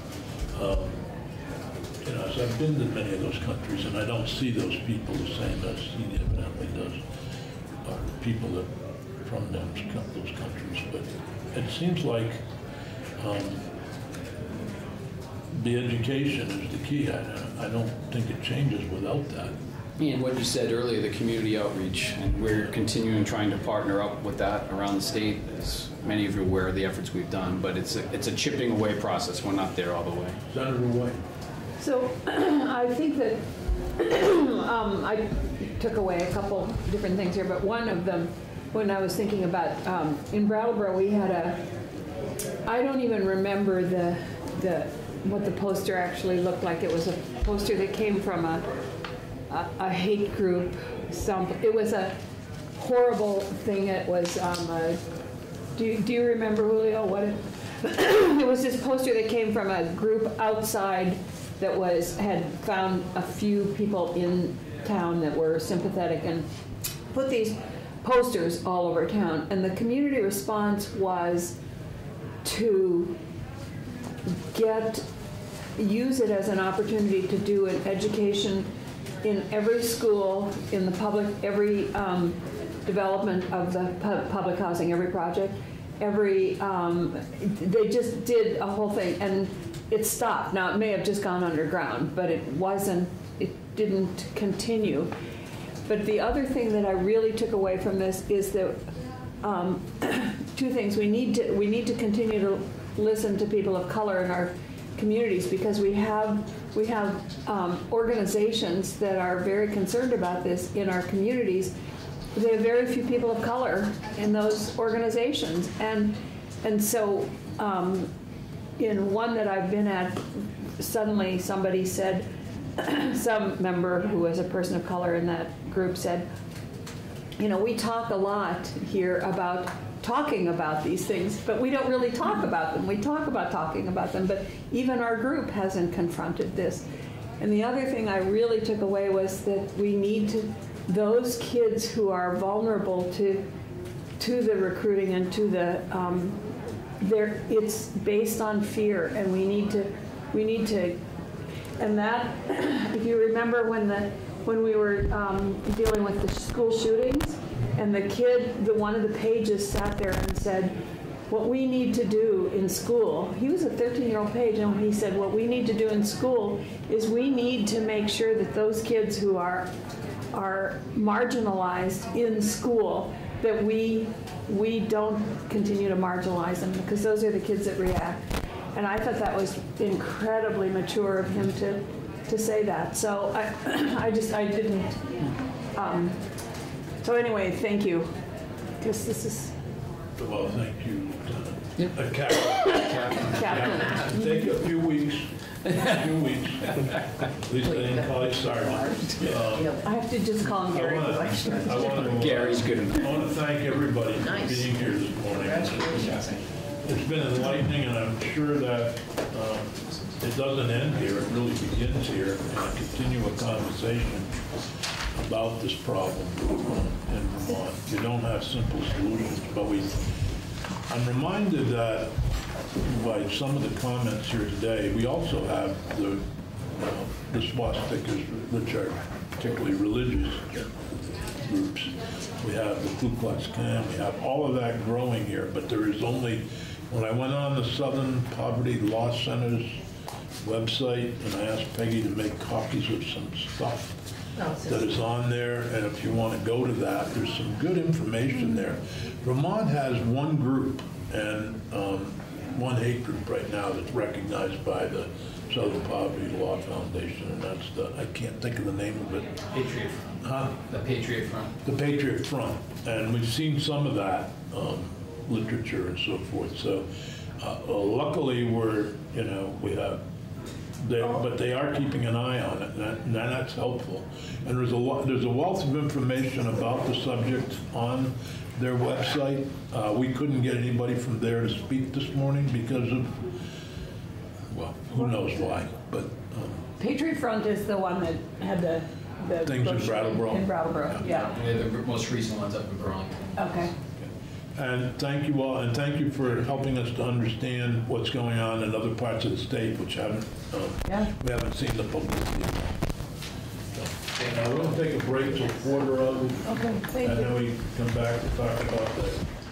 So why don't we start? David Scher from the Attorney General's office is going to walk us through the bill and let us know if the Attorney General supports it or not. Thank you, Senator, and I'll start wearing the legislative walkthrough hat and then switch to the Attorney General representative hat. And just for the record, Assistant Attorney General David Scher, representing the Attorney General's office. So this is a bill that was worked out between a number of stakeholders, starting on page 1 of the draft as passed by the House, which I think the committee has in front of it, hopefully. 518? 518, yeah. Do you have a folder? Yeah. Did I put it over? Yeah, it was right there. So I put it off to the side. I just put your stuff to the side. Page 518, enacted in the fire and partial policing passed by the House. And we're taking up the House passed version. Oh, no, that's H.518 crimes. I may have, is it one that we have already? No, it's a brand new one. Okay, wait, I have to put that stuff over there together. Okay. Yeah, it should be the second folder that was left on your desk. Sorry. So I'll should I keep running through? Yeah, go ahead. Okay. So on page 1, one of the primary changes is the end of the first paragraph, subsection A1. The underline is the new addition. What this addition accomplishes is basically saying that individual agencies around the state, if they want to, can be more protective of immigrant rights or rights of undocumented individuals. And when I say rights of undocumented individuals, I really mean information about undocumented individuals. They can be more protective of that information if they choose, and they may not be less protective of that information. It's important to note that, and the purpose of this is to make it clear that the model policy is setting a floor of protection, but it doesn't set a ceiling of protection. It was the ACLU's position that the law already essentially did that. It was the Attorney General's office's position that the prior law essentially was saying that every policy has to have the same legal effect. And we believe that was the language as it stood prior to this amendment was simply saying all the components have to be the same. You can adopt additional components if you want, but you can't do anything that would contradict the model policy. David, can I ask you a question? When you say that it had to have all of the policies, it didn't have to have the exact same words. That's exactly right. Okay. And that was the legislative compromise that came through in 2017. There had been a debate about whether all the policies should be exactly the same or whether agencies should have a little flexibility. And the legislature came down on the side of allowing some flexibility. Thank you. But that then left it to the Vermont Criminal Justice Training Council in consultation with our office to figure out if, in fact, the various policies sufficiently matched the model policy, and that was the work that we've been doing. And what this does is make it explicitly clear that this is a floor, not a ceiling, and people can go above it. I do want to note for the committee that it remains the law, as passed by Act 54 in 2017, that no policies are allowed to violate federal law, and they named those federal laws in that section of the statute. That part of the law is not being changed. It's not in this bill you have in front of you because it's not being amended. So that will remain the policy. Or sorry, that will remain the law. On page 2 of the bill, the top of that bill basically is I would describe it more as an administrative change, talking about deadlines for when updated policies have to be implemented and when the check on updated policies has to be completed. That's what that is. Moving down to subsection B on page 2, we've got language that basically says we said comply with subdivision A1 of this section. All that accomplishes is making clear that the floor, not a ceiling policy applies here as it did in subsection A. It's really just getting the language to match. And then we added in consultation with the Office of the Attorney General, which is basically just putting into law what the practice has been for the last few years. And the same changes that I just discussed are enacted in the 3 following changes. The final line on page 2 is actually an important one, even though it's brief, and it basically accomplishes 2 goals. One is, well, I'd say from the Attorney General's office's standpoint, it accomplishes one very important goal, which is to say that our office will no longer be in the position of making statements about the compliance of individual agencies, municipal agencies, with federal law. We actually view that as something that is protective for the state. Towns are their own legal entity. They carry their own, they will make their own decisions as to legal risk. And we think it's important for us to be out of the business of making judgments about what an individual town agency may or may not do. I will note, though, the town agencies are still subject to the state law that says you will be in compliance with federal law. They are, of course, bound by federal law as well. Can you give me a real-life example? Sure. So, one example of this is there was a debate among the stakeholders when we were designing the model policy at the end of 2017 regarding what information could be told to a judge regarding the status, I should say the citizenship or immigration status of an individual who may have been arrested. Now, when somebody's asking for bail, when an officer, I should say, is asking a judge to set bail, what they're asking for is some protection to make sure that that person will appear and will not flee from prosecution. The debate was whether the officer should be allowed to say to the judge, and note here that we're talking all about state officials, this is not dealing with communications with federal officials, whether the officer could say to the judge anything at all about the individual's immigration status.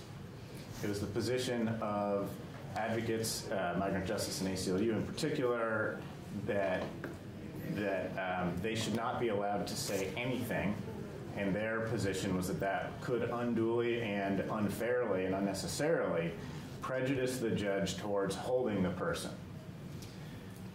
Law enforcement felt differently about it and felt that there are circumstances where it is important, in order to give the full picture of what's happening in a particular case, it's important and necessary to be able to tell the judge something about somebody's immigration status. An example of that might be, let's say you have an exchange student at one of our colleges in Vermont, exchange student from France, say. That student is accused of a serious crime on campus, or off campus, but is accused of a serious crime of violence. And it's near the end of the semester, the student might be due to fly home soon. It would be the concern of law enforcement that it would be very hard to describe to the judge why they are so concerned about flight from prosecution for that particular individual if they couldn't state that the person is not a citizen and that they may have a visa that's due to expire in weeks or less. And obviously that's a very particular example, but you could imagine other such examples where somebody may be running to the end of their legal status in the country and maybe going home, and there is a very serious public safety need that the state has to accomplish in order to effectuate their job. So law enforcement felt that it was important to be able to state that in order to sort of bridge as best we could, bridge the divide, although the ACLU and Migrant Justice didn't ultimately agree with this language, but in order to address their concerns as best we could. If you look at the model policy, under that bail provision, it does say that considerations of immigration status or citizenship will not be a sole reason to hold somebody. It's just one of a number of considerations if it's relevant. So we tried to sort of give that explicit direction to officers. Look, this isn't a reason to ask for bail by itself, but if it is part of the full picture of what's going on, in order to protect public safety and make sure that the state can protect victims, you can talk about it. So that's a concrete example. This is what the House passed. This language that you're looking at is what the House passed. What I was just describing is the model policy, which was developed, which hasn't been passed by the legislature, but was... But model policy, we're following a model policy that hasn't been passed by the legislature.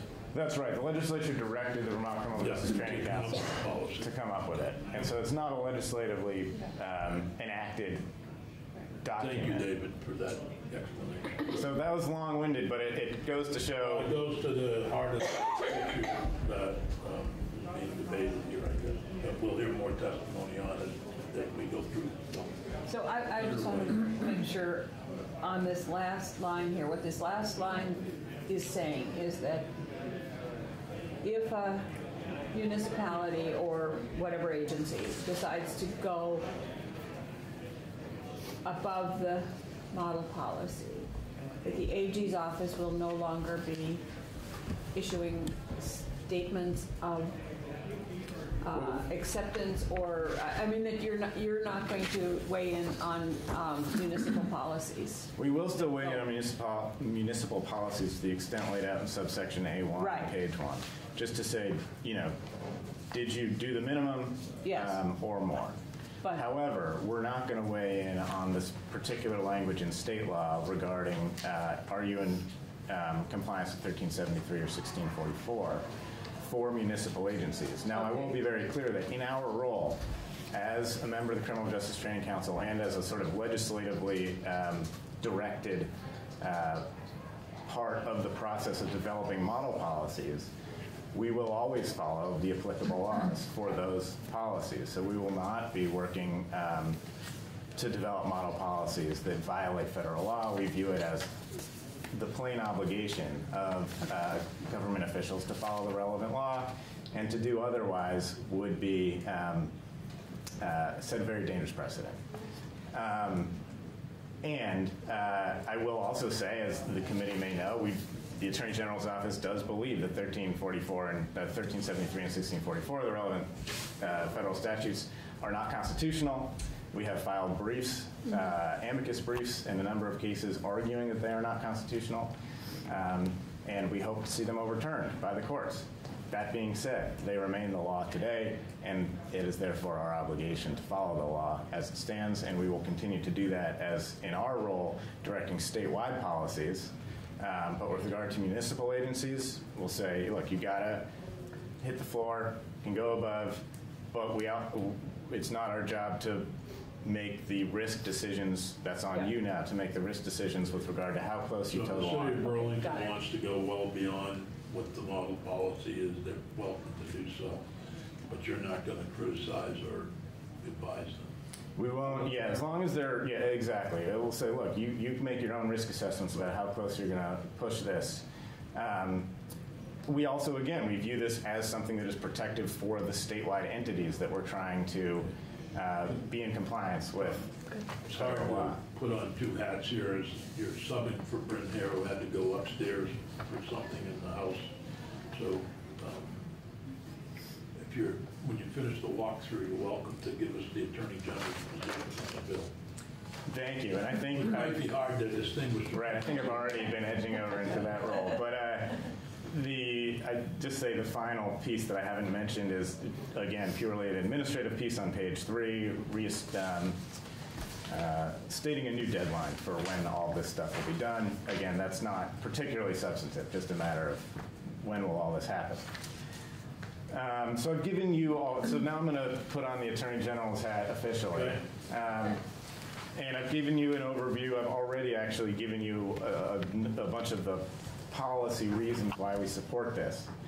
I will also say that this is, as it passed the House, this bill is supported by the Attorney General's office, by Migrant Justice, by ACLU, and by the Vermont Criminal Justice Training Council. It is, I will note for the committee, very rare to have agreement among those 4 entities on anything.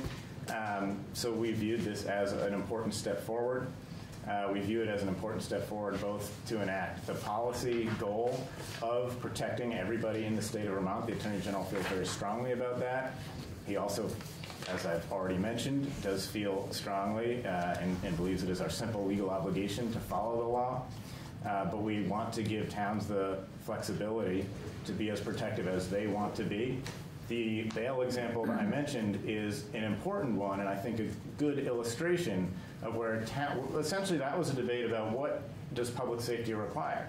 A town may say, we believe that it is more important to withhold that information about immigration citizenship status, and that's where we're going to make that decision on public safety. That doesn't actually implicate federal law at all. But it's allowing a town to say, we're going to weigh the public safety concerns and the immigrant right concerns a little bit differently than the state did. And that's fine. We're now saying, go ahead and do that.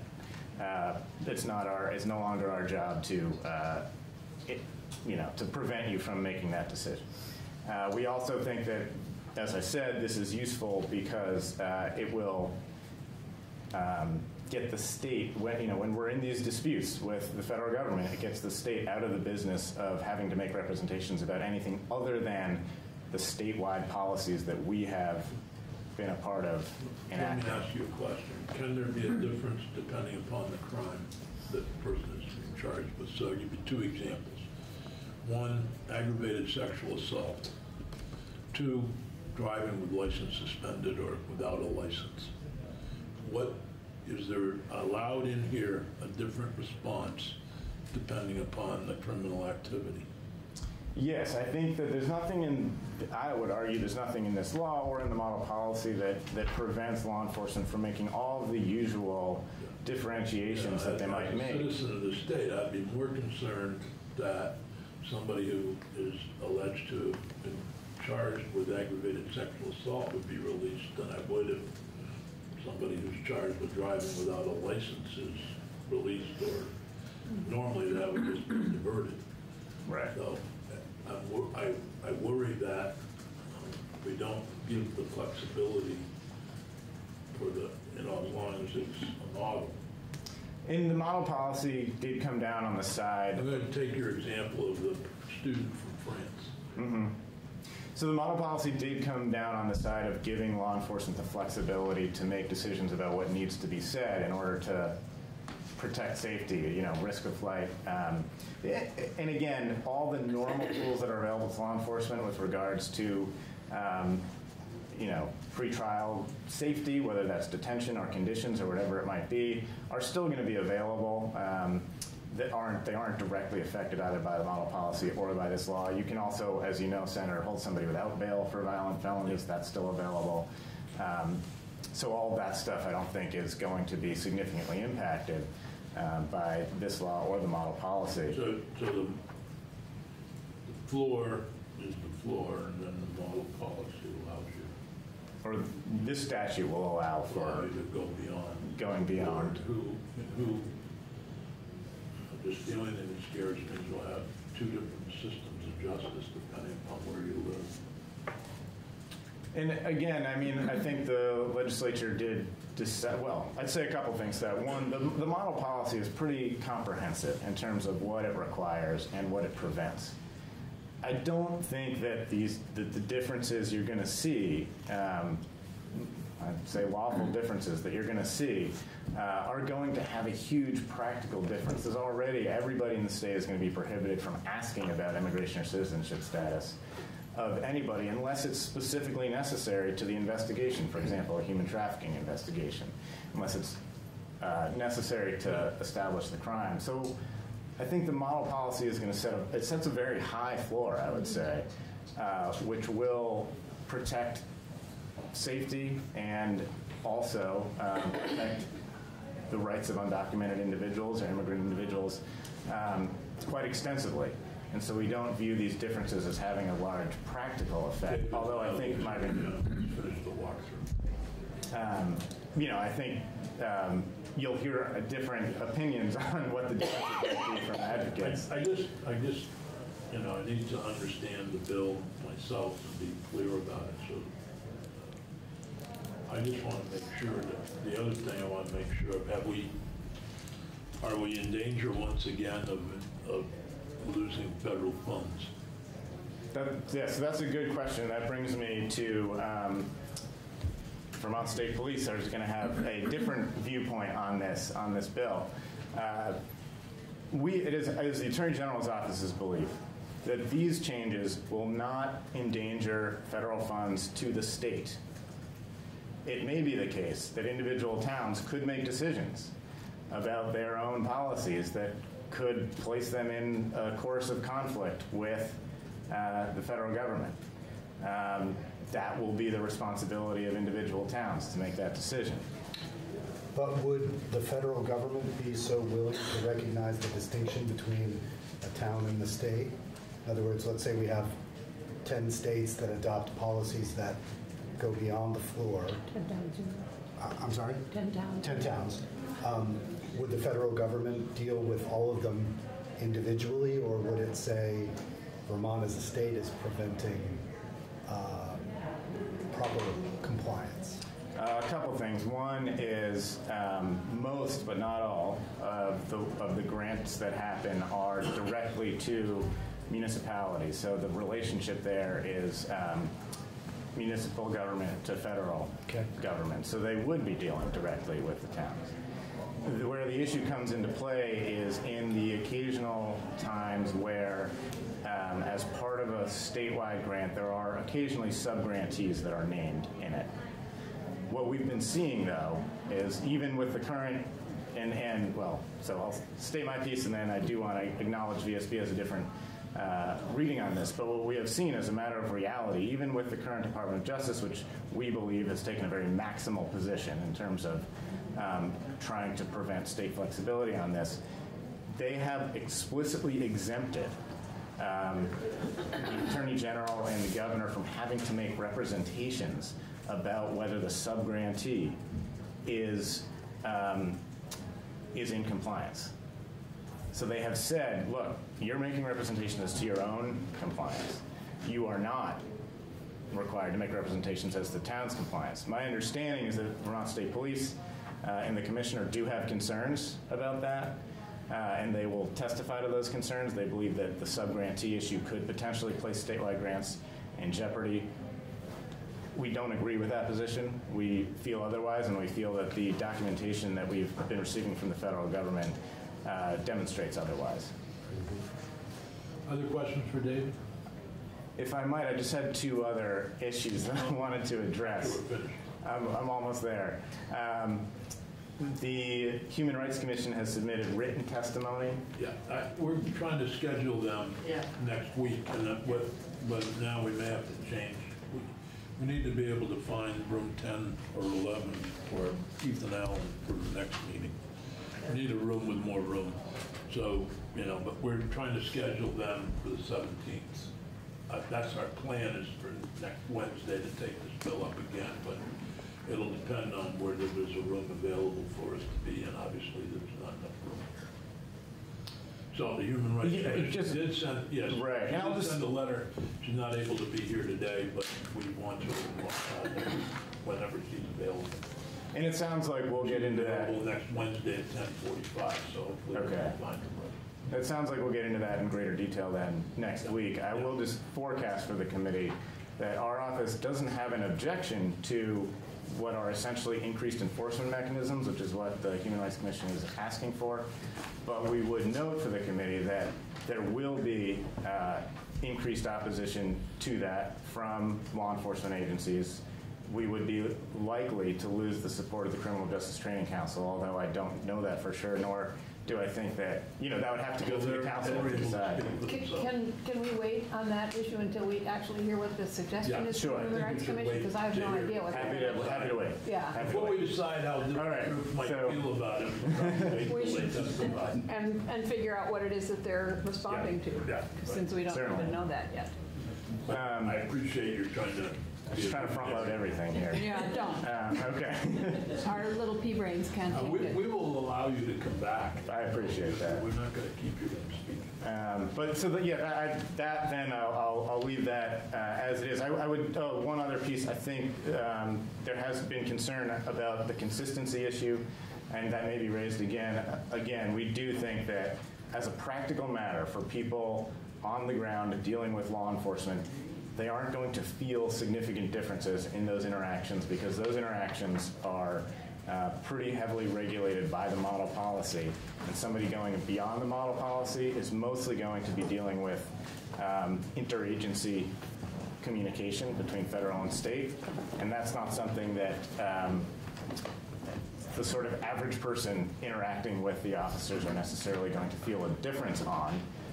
Although, again, the advocates feel very strongly that there should be some pretty strict limits on that. And I would note that the model policy, it is our belief that the model policy does actually have quite strict limits on that. So I would just conclude by saying we support it. H.518 is passed by the House. We think it accomplishes several very important things and strikes a good compromise between the various parties. Okay. Thank you. Thank you. Our next witness is Captain Gary Scott of the Vermont State Police. Thank you again, Captain Gary Scott with the Vermont State Police, and I want to echo what David exactly said. Is our concern is the JAG funding, as we've gone through it for the past couple of years now with the grant, with the policy and how they interpret it. So the commissioner and our legal counsel say that there's concerns there of what the Department of Justice could do, looking at. Just briefly explain the JAG funding. That's opiate, essentially a lot of opiate opiate officers. Southern and Northern Drug Task Force, and there's some community grants out there for community grants that provide local law enforcement with the ability to deal with that problem. Yeah, it's about $2 million ish. So that is a concern for the commissioner of what Department of Justice reaction would be, and we appreciate exactly what the Attorney General's office is saying, that there's been a path there, but I guess we're a little gun shy for the last, having that money held up and not knowing. It's very unpredictable what they're doing there. So that is a significant concern for us of what could happen if a town is a sub-grantee. Could they hold all the money when we are in the midst of an opiate crisis?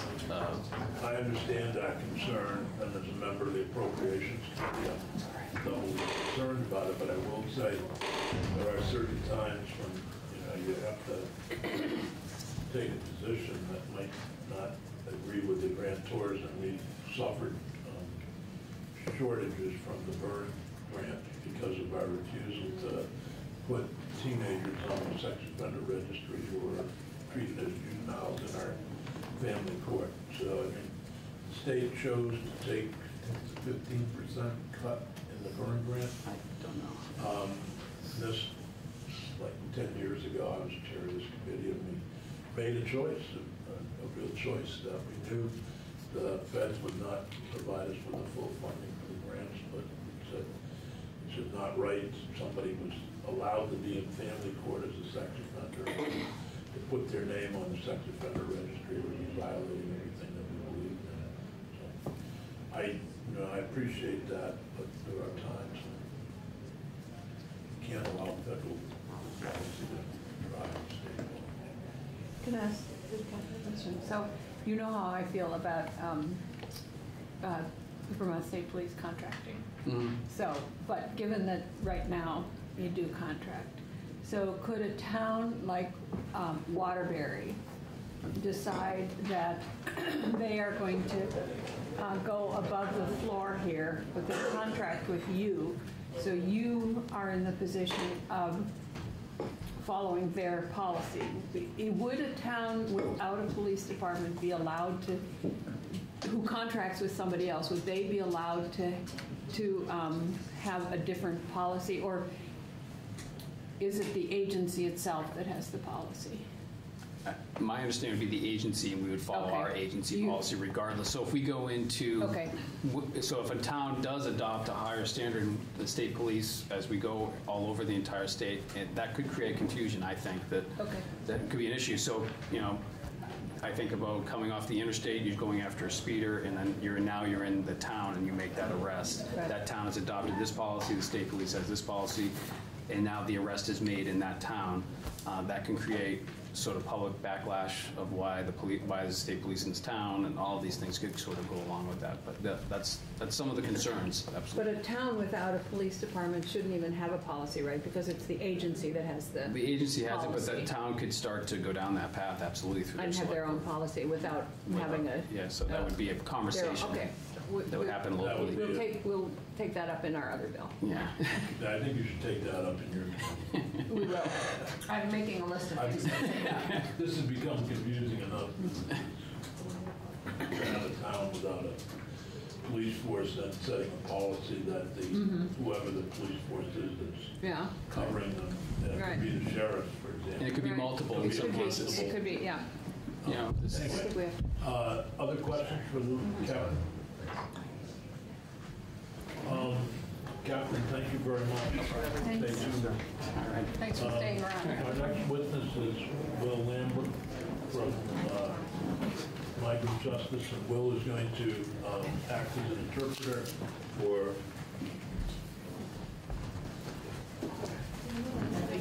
Enrique. Did I pronounce that correctly? Enrique Balcázar. Okay, well, they had it backwards. That's okay. I guess get the Enrique part right. I warn you, I do understand some Spanish. I'm learning English too, but I got a Z plus at the University of Vermont in Spanish, so I understand a little bit of it. Yeah, it could have been worse. Could have been an F, and I would never have gone back. Thank you, Chairman Sears and members of the committee. For the record, Will Lambeck. I'll primarily be interpreting for Enrique Balcázar. I might have some additional comments at the end. And then also, just for the committee's records, there's a list of folks who are outside now who wanted to be in, but for space limitations. Well, we apologize that we were not aware that we were going to have this crowd, and I apologize to anybody that's stuck outside, but Not a problem at all, but if the committee would like it for the record. That'd be fine if you want to hand that, we can use that for the record. But next week, I'm sure you'll make up the bill, we'll have more room. Thank you very much, Senator. Go ahead. Sí. Hola a todos, mi nombre es Enrique Balcázar, estoy aquí en nombre de representando a la comunidad de trabajadores lecheros, trabajadores migrantes en el estado de Vermont. Hello, everybody. My name is Enrique Balcázar. I'm here representing the community of immigrant dairy workers in Vermont. Y estoy aquí apoyando el proyecto de ley 528 y bueno, también mencionar, aunque no se hablará de esto, la enmienda presentada por la Comisión de Derechos Humanos. And I'm here today supporting Bill 518, H.518, as well as, and I understand we aren't going to be talking about it today, but as well as the amendment that was presented by the Human Rights Commission. Sí, y bueno, un poco de contexto que quiero compartir es que por décadas la comunidad migrante en el estado de Vermont y también alrededor del país sufrimos la presión política de inmigración, estas políticas que separan familias, que no nos dejan vivir libres, ¿no? Donde queremos. And I want to start just by giving a little bit of context, which is that our community for decades, both in Vermont and around the country, have suffered from the political attacks by immigration agencies that don't allow us to live freely and separate us from our families. Aquí en el estado de Vermont, nosotros hemos estado trabajando por muchos años en la política de no más polimigra, pero esta ha sido debilitada bajo el gobierno del actual presidente Donald Trump y por la defensa de la policía por mantener su relación con las agencias de inmigración. And we've been fighting for years to address these issues through the fair and impartial policing policy, what we refer to in Spanish as la ley de no polimigra. Unfortunately, under the administration of Trump, this policy has been weakened because of threats from the presidential administration, as well as from the desire on the part of some law enforcement to maintain relationships of collaboration with federal immigration enforcement. Y bueno, esta colaboración, ¿verdad?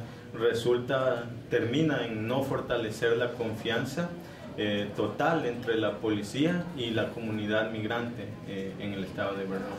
And the existing collaboration between police agencies and federal authorities makes it so that immigrant communities, cannot place their trust in local and state police in the sate. Para mencionar algunos ejemplos, ¿verdad? Quiero mencionar el caso. ¿Quieres decir la última parte otra vez? Sí.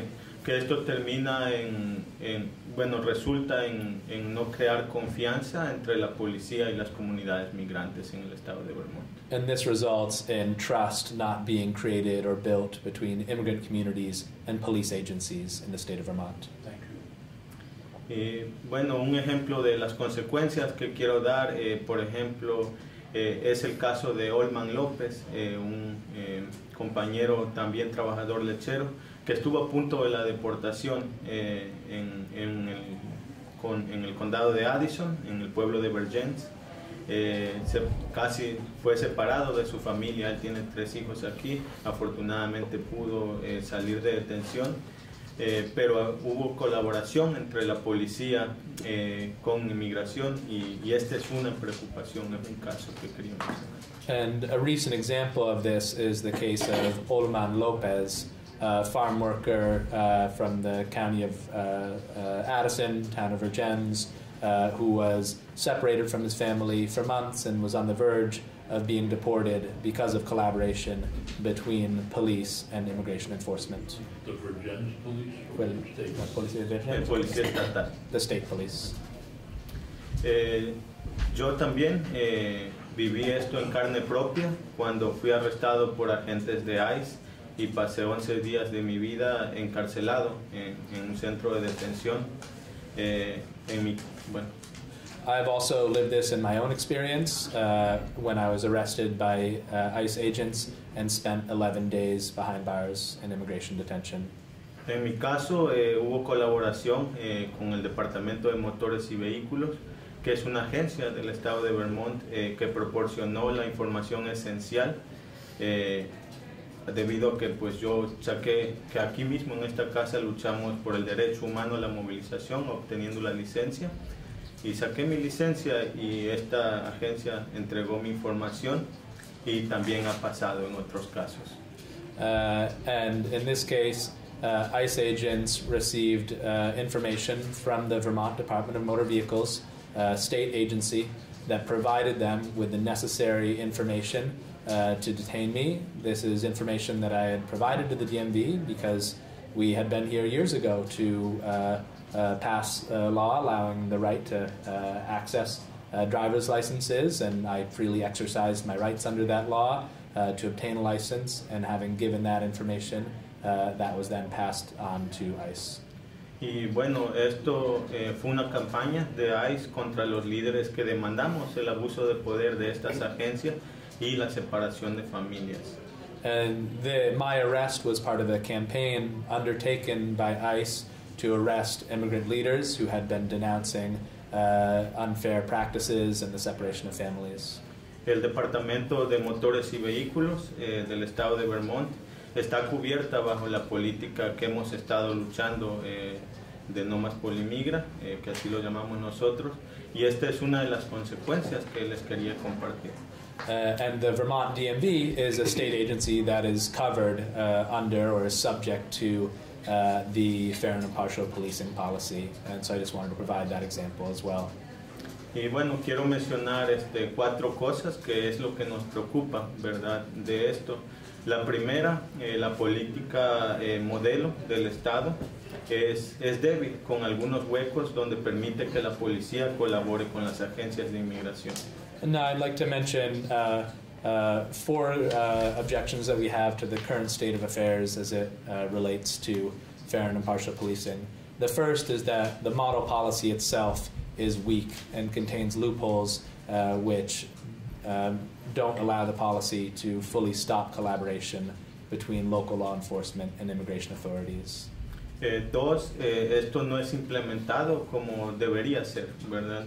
Y hemos estado investigando y hemos recibido 52 políticas del estado de Vermont y 13 de estas, o lo que representa el 25%, no cumple con el mínimo que requiere la política.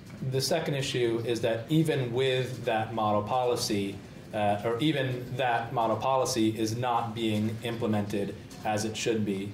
We've been requesting agencies fair and impartial policing policies. To date, we've received 52 policies from agencies around the state, and 13 of them are representing 25% of those agencies have not implemented the model policy and don't meet the minimum requirements of the policy. 3, no hemos visto que el entrenamiento sea suficiente porque no hemos visto la evidencia clara de que esto está pasando, ¿verdad? Como que sea de una manera donde los policías están recibiendo entrenamiento de cómo actuar en cosas de inmigración. Third, we don't believe, or we don't have evidence to believe, that the trainings on fair and impartial policing have happened in a manner that's sufficient. We haven't seen evidence that police are receiving sufficient training on the responsibilities with regards to immigration enforcement.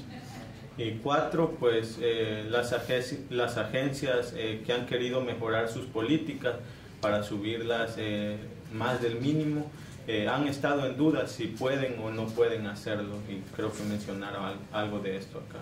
And the fourth issue, finally, is that those agencies which have wanted to change their policies to go above the minimum requirements have had the doubt about whether or not they will be allowed to do so. Y bueno, hoy estamos aquí testificando a favor de este proyecto de ley que permitirá y aclarará que las agencias pueden mejorar sus políticas. And so on that point, that's why today we're here testifying in favor of H.518, this bill because it will clarify to agencies that they are able to improve their policies above what's required in the model policy. Y bueno, quiero mencionar que todavía quedamos preocupados por la política modelo que hay en el Estado y queremos seguirla mejorando, ¿no? Porque es débil, y les pedimos al comité que se involucre en la discusión que se abre en el proceso de revisión con el Consejo de Entrenamiento. With that, we continue to be concerned about the state of the model policy itself, and we invite the committee to be involved in the process of policy review when that process begins within the Criminal Justice Training Council. Y por último, para cerrar, nos gustaría estar presente la próxima semana cuando esté presente la Comisión de Derechos Humanos, porque nos gustaría testificar a favor también de esta enmienda. And finally, we would like the opportunity to be present next week when a subsequent hearing is called to hear testimony on the Human Rights Commission's amendment, because we would like to testify in favor of that amendment. That's not a problem, and I have some questions. ¿Y tengo algunas preguntas? First question is, if this bill passes, whatever form, if it's like what passed the House or with the Human Rights Commission amendment, would you feel comfortable in reporting a crime to law enforcement or an unfair labor practice to authorities in Vermont? ¿Te sentirías bien reportando esto a la policía de Vermont? Bueno, y quiero decir que bueno, los dos podemos contestar preguntas. Will está aquí traduciendo, pero también me puede ayudar con las preguntas para ahorrar tiempo también en la interpretación. Ajá. Y bueno, sí, nosotros en el pasado hemos colaborado con la Comisión de Derechos Humanos para trabajar en algunos casos donde, por ejemplo, un caso muy viejo que fue pero muy impactante para la comunidad, que apoyó mucho a la comunidad, fue el caso de Lorenzo, donde el sheriff de Franklin colaboró con agencias de inmigración, pero a través del apoyo de la comisión pudimos ganar un caso ahí. Enrique had said that for questions he may ask myself, Will, to respond as well to save time on interpreting. But for this question, the response was, well, in the past, we have felt comfortable bringing cases to the Human Rights Commission when there have been abuses. For example, in the case of Lorenzo Alcudia, who was discriminated against by originally the Franklin, corrected to Grand Isle Sheriff's Department, the community did feel comfortable going to the Human Rights Commission to present that case of discrimination against Mr. Alcudia. Y por esto, bueno, tenemos una relación con la comisión y como sería importante, por eso testificar a favor de esto, porque sería de gran apoyo estando ahí. I may be missing something. My question is about whether or not this bill passes. And if it were to pass, would it increase that trust? Would it la confianza entre la comunidad y la policía para poder denunciar? That's my question. Yeah. Would it increase the trust? Sí, aumenta Would it increase the trust? Si quiero repetir. Sí, entonces, sí, claro que aumentaría, como dije, en el pasado tenemos buena relación, esto, pues si se llega a pasar, es algo que poco a poco crearía más confianza en la comunidad y nos parece importante que esté dentro de este bill. Well, if this were to pass, I think little by little it would go towards increasing trust, and that's one of the reasons we support this bill. The only reason to support the bill is if it would increase trust. There's no reason to have the bill to go. Si aumenta la confianza entre la comunidad y los inmigrantes, si no resuelve eso, si no aumenta la confianza, no habría sentido aprobar esto. ¿Quieres escribir nada? So just to add to that, and I think related to the question, Enrique had mentioned the 13 policies that migrant justice has received from law enforcement agencies that on our reading don't meet the minimum requirements of the Fair and Impartial Policing statute and model policy. And I'd like to present those to the committee to put in the record if you're amenable. From you directly, Will. That's correct. These were emailed to a migrant justice volunteer who called every agency, and the policies were emailed usually by the chief or the sheriff and printed out to be presented here. This for us is quite concerning, and I think we can come back to it more in the testimony around the Human Rights Commission's amendment, but the fact that there have been multiple iterations of statute requiring departments to update their policies, and we still have policies here that appear not to have been changed from 2011, 2014, 2016. So as to the question of trust, to second what Enrique said, this creates a framework for which trust can be built. But the test is if they'll be implemented. I just wanted to be, there's no point in doing any bill if it's not going to increase trust amongst folks who are in vacation positions. But I mean, if there's a, well, maybe you can talk to other colleagues of Enrique's and find out what their thoughts are too.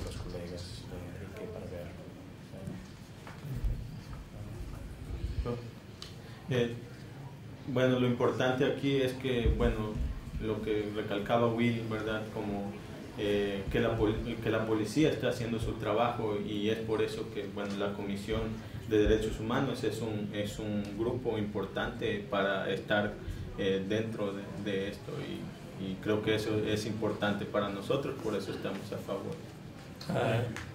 And just to interpret that having the Human Rights Commission involved in the process would go a long way towards increasing trust. Senator Nitkin and Senator Brewer. You may have said this previously, but did you, of the policies received, were there, how many of those were meeting the fair and impartial policing policy? I can respond to that, Senator. So of the 52 policies that were received, 13 of them, or 25%, on our reading did not meet the minimum requirements. The rest of them, 75% of them, either meet their minimum requirements because they've adopted the model policy verbatim, or have similar language that's materially similar. There are a couple of those that, on first reading, we weren't entirely confident that they met the requirement, but they appear to. Thank you. Senator Booth. So the first bill I ever passed in this building that I submitted and that the governor signed was the driver privilege card bill. And we had a nice signing with Governor Shumlin out on the steps of the State House. And it was a celebration. But then I remember a couple of years ago hearing that ICE had distributed the information, or the DMV had distributed the information to ICE. And I took that very personally because we had had long discussions in passing the bill with the Department of Motor Vehicles, the governor's people, the chair of my committee, and myself. And everybody was very clear that that information was never to go to immigration. So I understand the skepticism, and I just want you to know that I think it's a good thing in light of that we go back and look at the model policy and follow up on that as we look at passing this bill.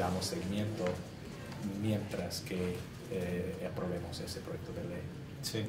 Yes. Muchas gracias. Thank you very much, Senator. I got that, I know that. Senator White, you had a question. Well, I'm just looking through these, and I'm going to ask Peggy for copies so that I can read them, because I've been really involved in this all along. But looking at one here, for example, that says, no, the confidentiality portion is missing. But I know from working with some police departments that they have general policies that cover some of the things that are in the model policy. So they have a confidentiality policy that doesn't need to be specifically put in here because it's covered in their general policies for all of their work. So I think. So would you just comment on that? That why, if their general policy covers something, why it would need to be in here specifically? So thank you, Senator, for the question, and I'll respond to this as myself rather than as an interpreter. I believe maybe you're referring to Burlington Police Department's policy. I think it's Burlington that says confidential policy. Right. Yeah. Yeah. So they're a bit of a unique case. And I think they're the only one that really falls within the category that you're referring to. We were involved in meetings with the Burlington City Council and Police Department around the creation of this.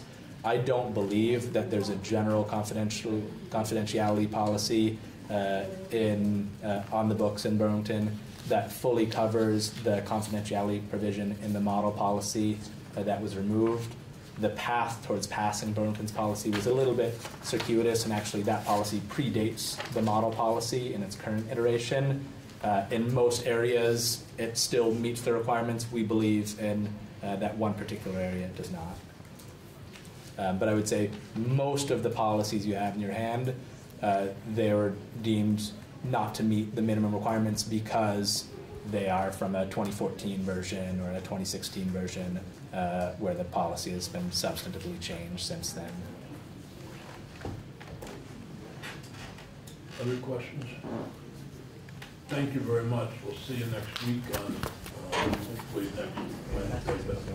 And if you want to respond after the anybody who wants to speak next week, check with Peggy. But if you want to respond next week to the Human Rights Commission amendment, and I imagine that a lot of people will.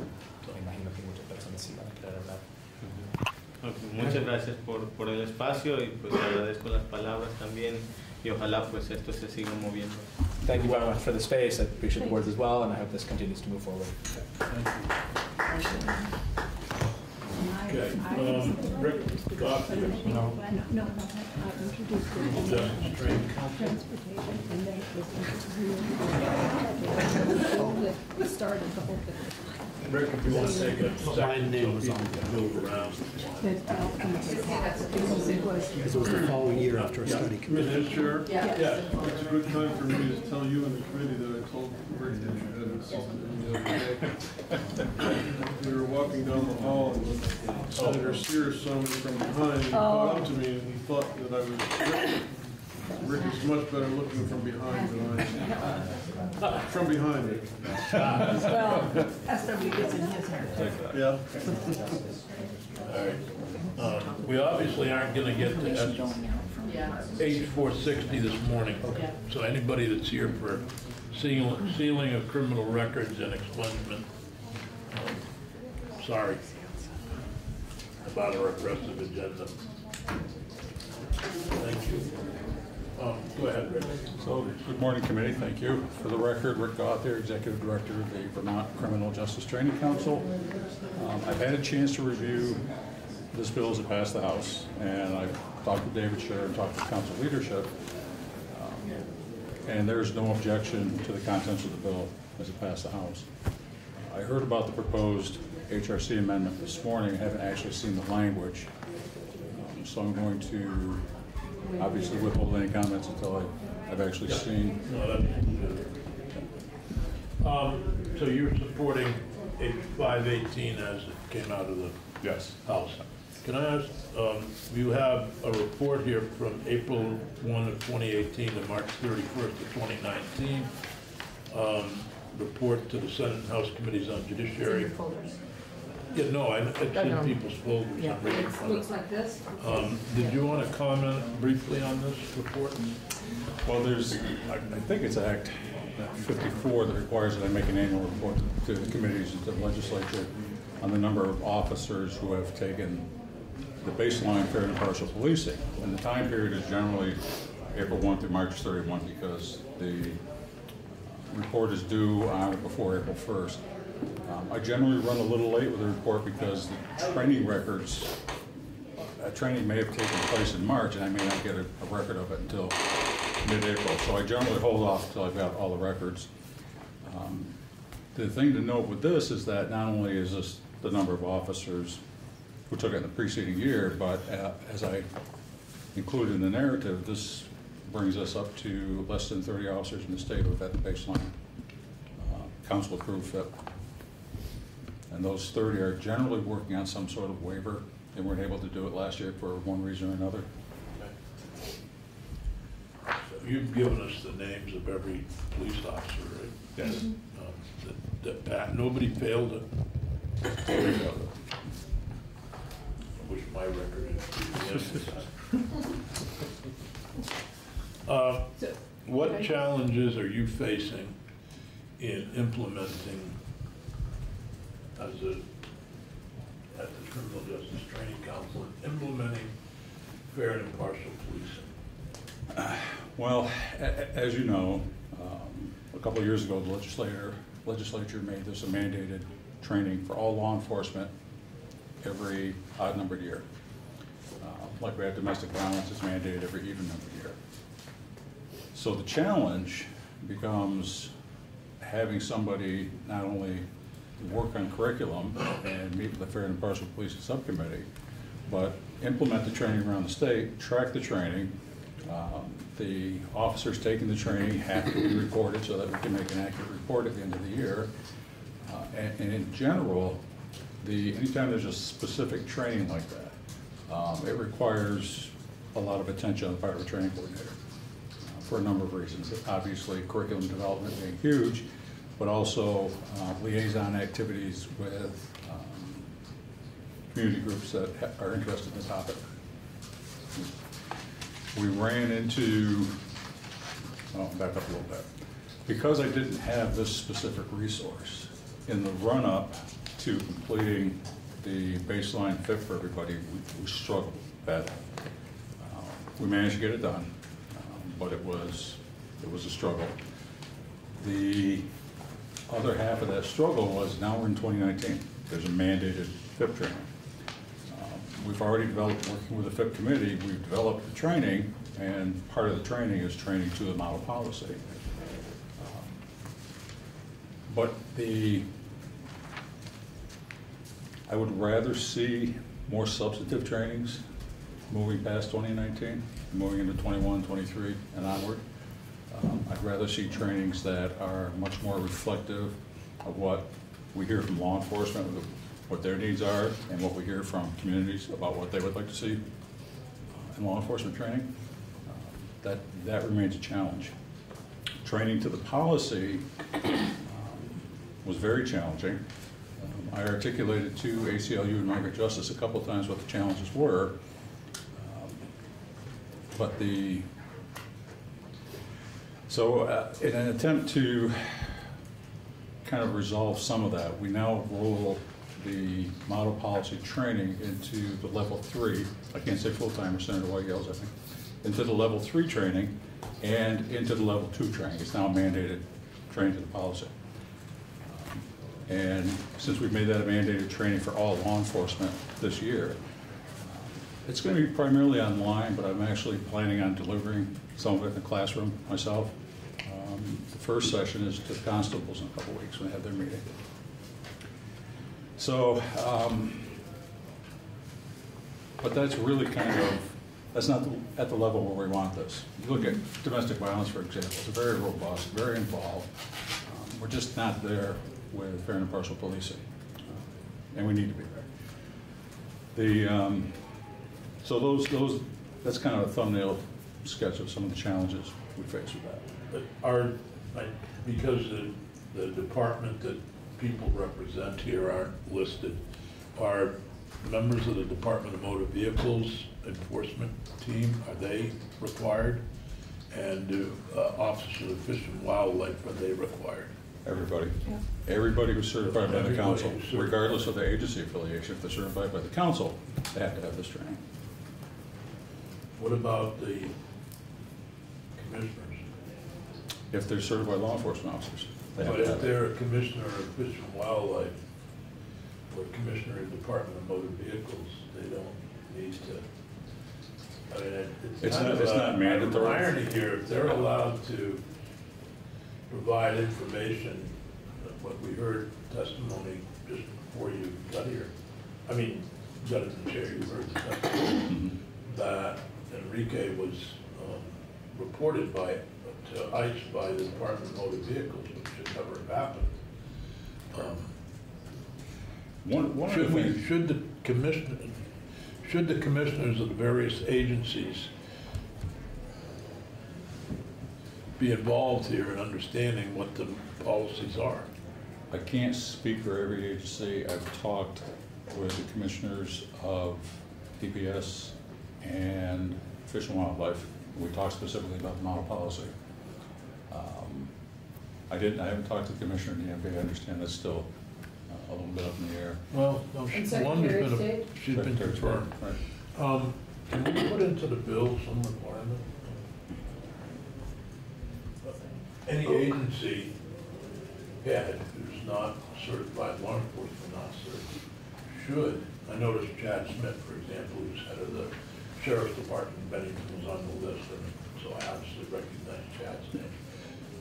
But anyone who's not a certified law enforcement officer, who is in charge of certified law enforcement officers, should also be required to at least understand the policy. Can I comment on, not on that, because. Would you object to that? No, I don't care one way or the other. I mean, you're talking about OPR, DMV, Fish and Wildlife, Secretary of State. I don't care one way or the other, but can I? Yep, now you can. Thank you. So I understand the difference between that we've required training to the policy.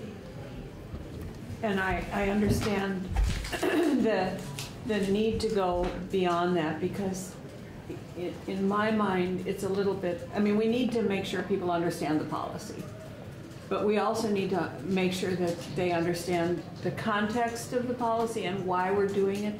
In my mind, it's a little bit like teaching to the test. And if you can teach to the test, but you don't, but students still don't have a broader grasp of why they're being tested on something. And so I wonder how we broaden that so that, I mean, it would be like us being trained or taught around a specific law that we do instead of having implicit bias training. I mean, we need to broaden the training and instead of just teaching to the test. Does that make any sense at all? Yeah. And I wonder how we do that now that most people have been had some training around the policy itself. How do we broaden that training so that we're really really educating people instead of training them? And I agree 100%. This is part of the missed opportunity that I referenced. That sort of comprehension and in-depth look at a policy like this really requires classroom training. Yeah. And we didn't have the resources to do it. Yeah. We just didn't, and yet the requirement was out there that there be training to the policy. Right. So we were caught really between a rock and a hard place. Here we have the mandate. Here we have no ability to carry out the mandate. So what do we do to try to comply and at least get some understanding out there? I know that the policy issues themselves, this is actually the first time I've heard any kind of numbers attached to it. I heard testimony in front of your House counterparts early in the session, and afterwards I went out and canvassed the agencies, again, probably the fourth or fifth time, to inform them that I had heard, hadn't seen any evidence, but had heard that agencies were not in compliance. Double check your policy. The most up-to-date policy is on our website. I gave the link to the website. And I heard from a handful of agencies that went and did that, honestly thought they were in compliance, realized they weren't, and promptly went into compliance. The policies you're referencing here, I think you make a good point about some agencies cover it in other policies. I've not seen the policies. I don't know which agencies are affected. I think that there's an opportunity to get those agencies into compliance, and I think that can be done really quickly. No, it should be one policy. Well, once the legislature decided to build that flexibility in, this was kind of almost an inevitable outcome. Yeah. I disagree with you, but What? I disagree with you. About what?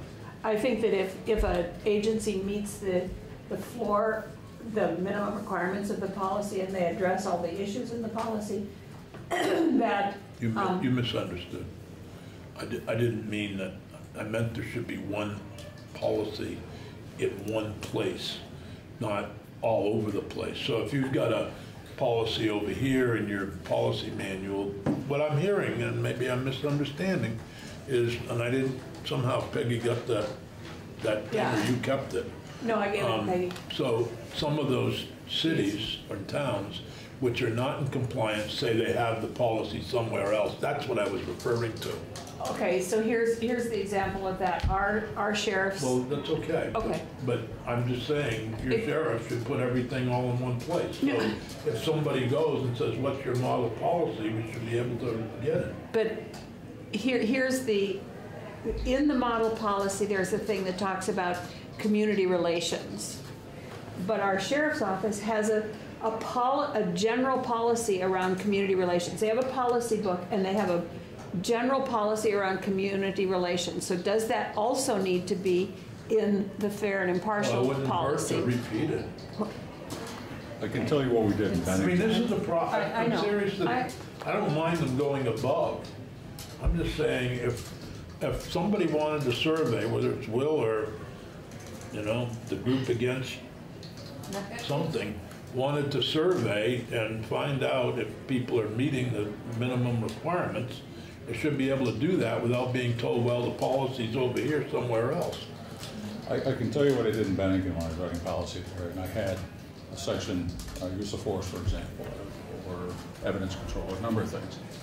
If it was covered somewhere else in policy, and I had a section in the policy I was writing, I would reference in that policy the other piece, and just bring in a little bit of language.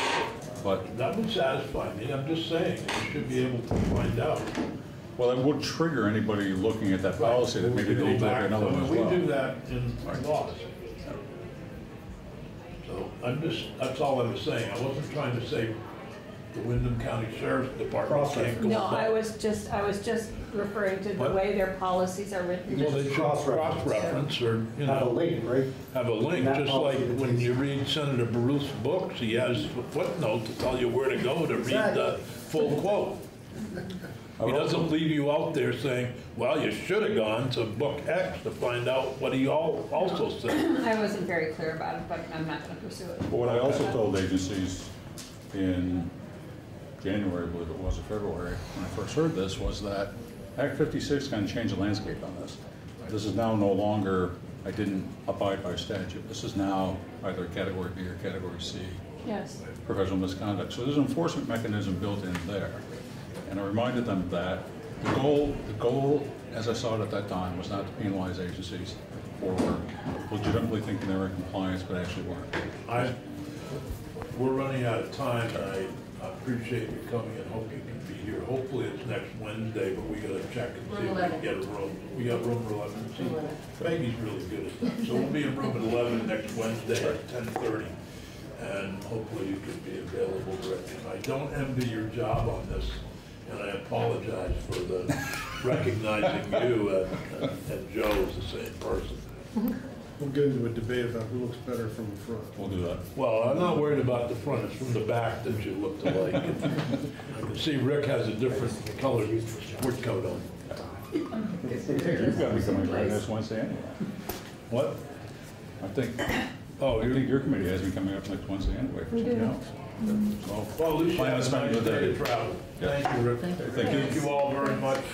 I'm sorry about the room size, and we didn't get to you, and I'm sorry that, what did you want? Could I just have 5 minutes? I'm the We've one that got added committee you. members. I had told Peggy, don't schedule, and somebody said schedule. Can you come back next week? No, I'm in the Supreme Court next Wednesday. All right, well, if we're committee members who can stay. I can stay. Go ahead. Yeah. Stay and go ahead. All right. Well, I told you so. You're right. You were right, Senator Sears. Absolutely. Thank right. you very much. I I will endeavor to be super fast. Okay. Leah Ernst, staff attorney at the ACLU of Vermont. We've been saying for a long time that, one, the model policy is insufficiently strong and contains loopholes and unnecessary concessions to federal overreach, and two, even the policy as it exists hasn't been effectively implemented, and I won't rehash the ground that others have today. This bill does not address some of the fundamental concerns we have, but it does move the ball. We do support this bill. We work together very well with the other folks you've heard from today in drafting that language, and we encourage this bill to go forward. It's really quite simple what this bill does. It just makes explicit what we thought the other bill did do. It establishes a baseline below which individual agencies cannot fall, but agencies may choose to go above. We'll continue advocating for that baseline to rise, but in the meantime, this bill says for those agencies that want to make a decision to have greater protections, it's very clear that they may do so. And to get to Senator Sears' question about trust, part of why we support this bill is this bill on its own won't necessarily generate that trust, but it allows agencies clarity and freedom to enact the policies they believe will increase that trust in their own communities.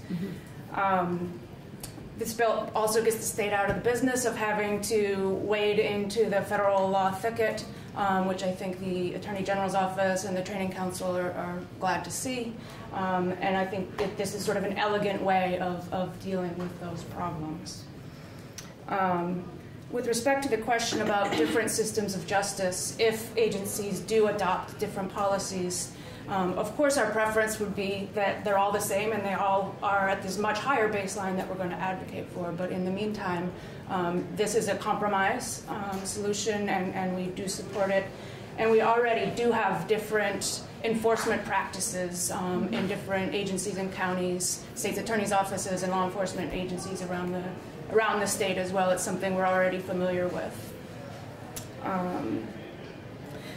The concerns about funding in 1373, we know this administration has adopted, as David said, a maximalist position, as Captain Scott said, an unpredictable position, and I don't believe that we can look at what is the worst case scenario of what unreasonable argument the federal government might make and then fall short of that. You know, I think we need to decide as a state what is the best policy for us, what best reflects Vermont's values, what best protects our communities, and take that stand.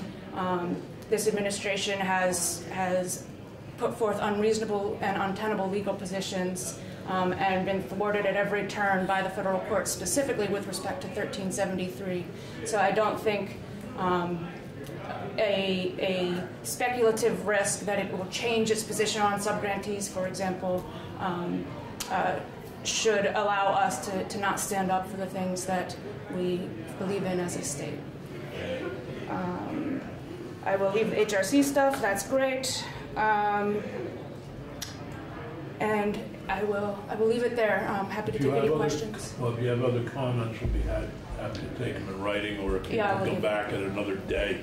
I don't intend to finish the bill next Wednesday, so there will be time for the committee to continue to work on it. We have an amendment from the Human Rights Commission that we'll consider next week, so you may want to weigh in on that as well. Yeah, and I will see if someone else from my office might be able to be here, although I suspect they might want to be in the audience at the courts. Oh, what are you doing? Thank you. This is Doyle versus Burlington Police Department. It's a public records case. Thank you. Thank you very much.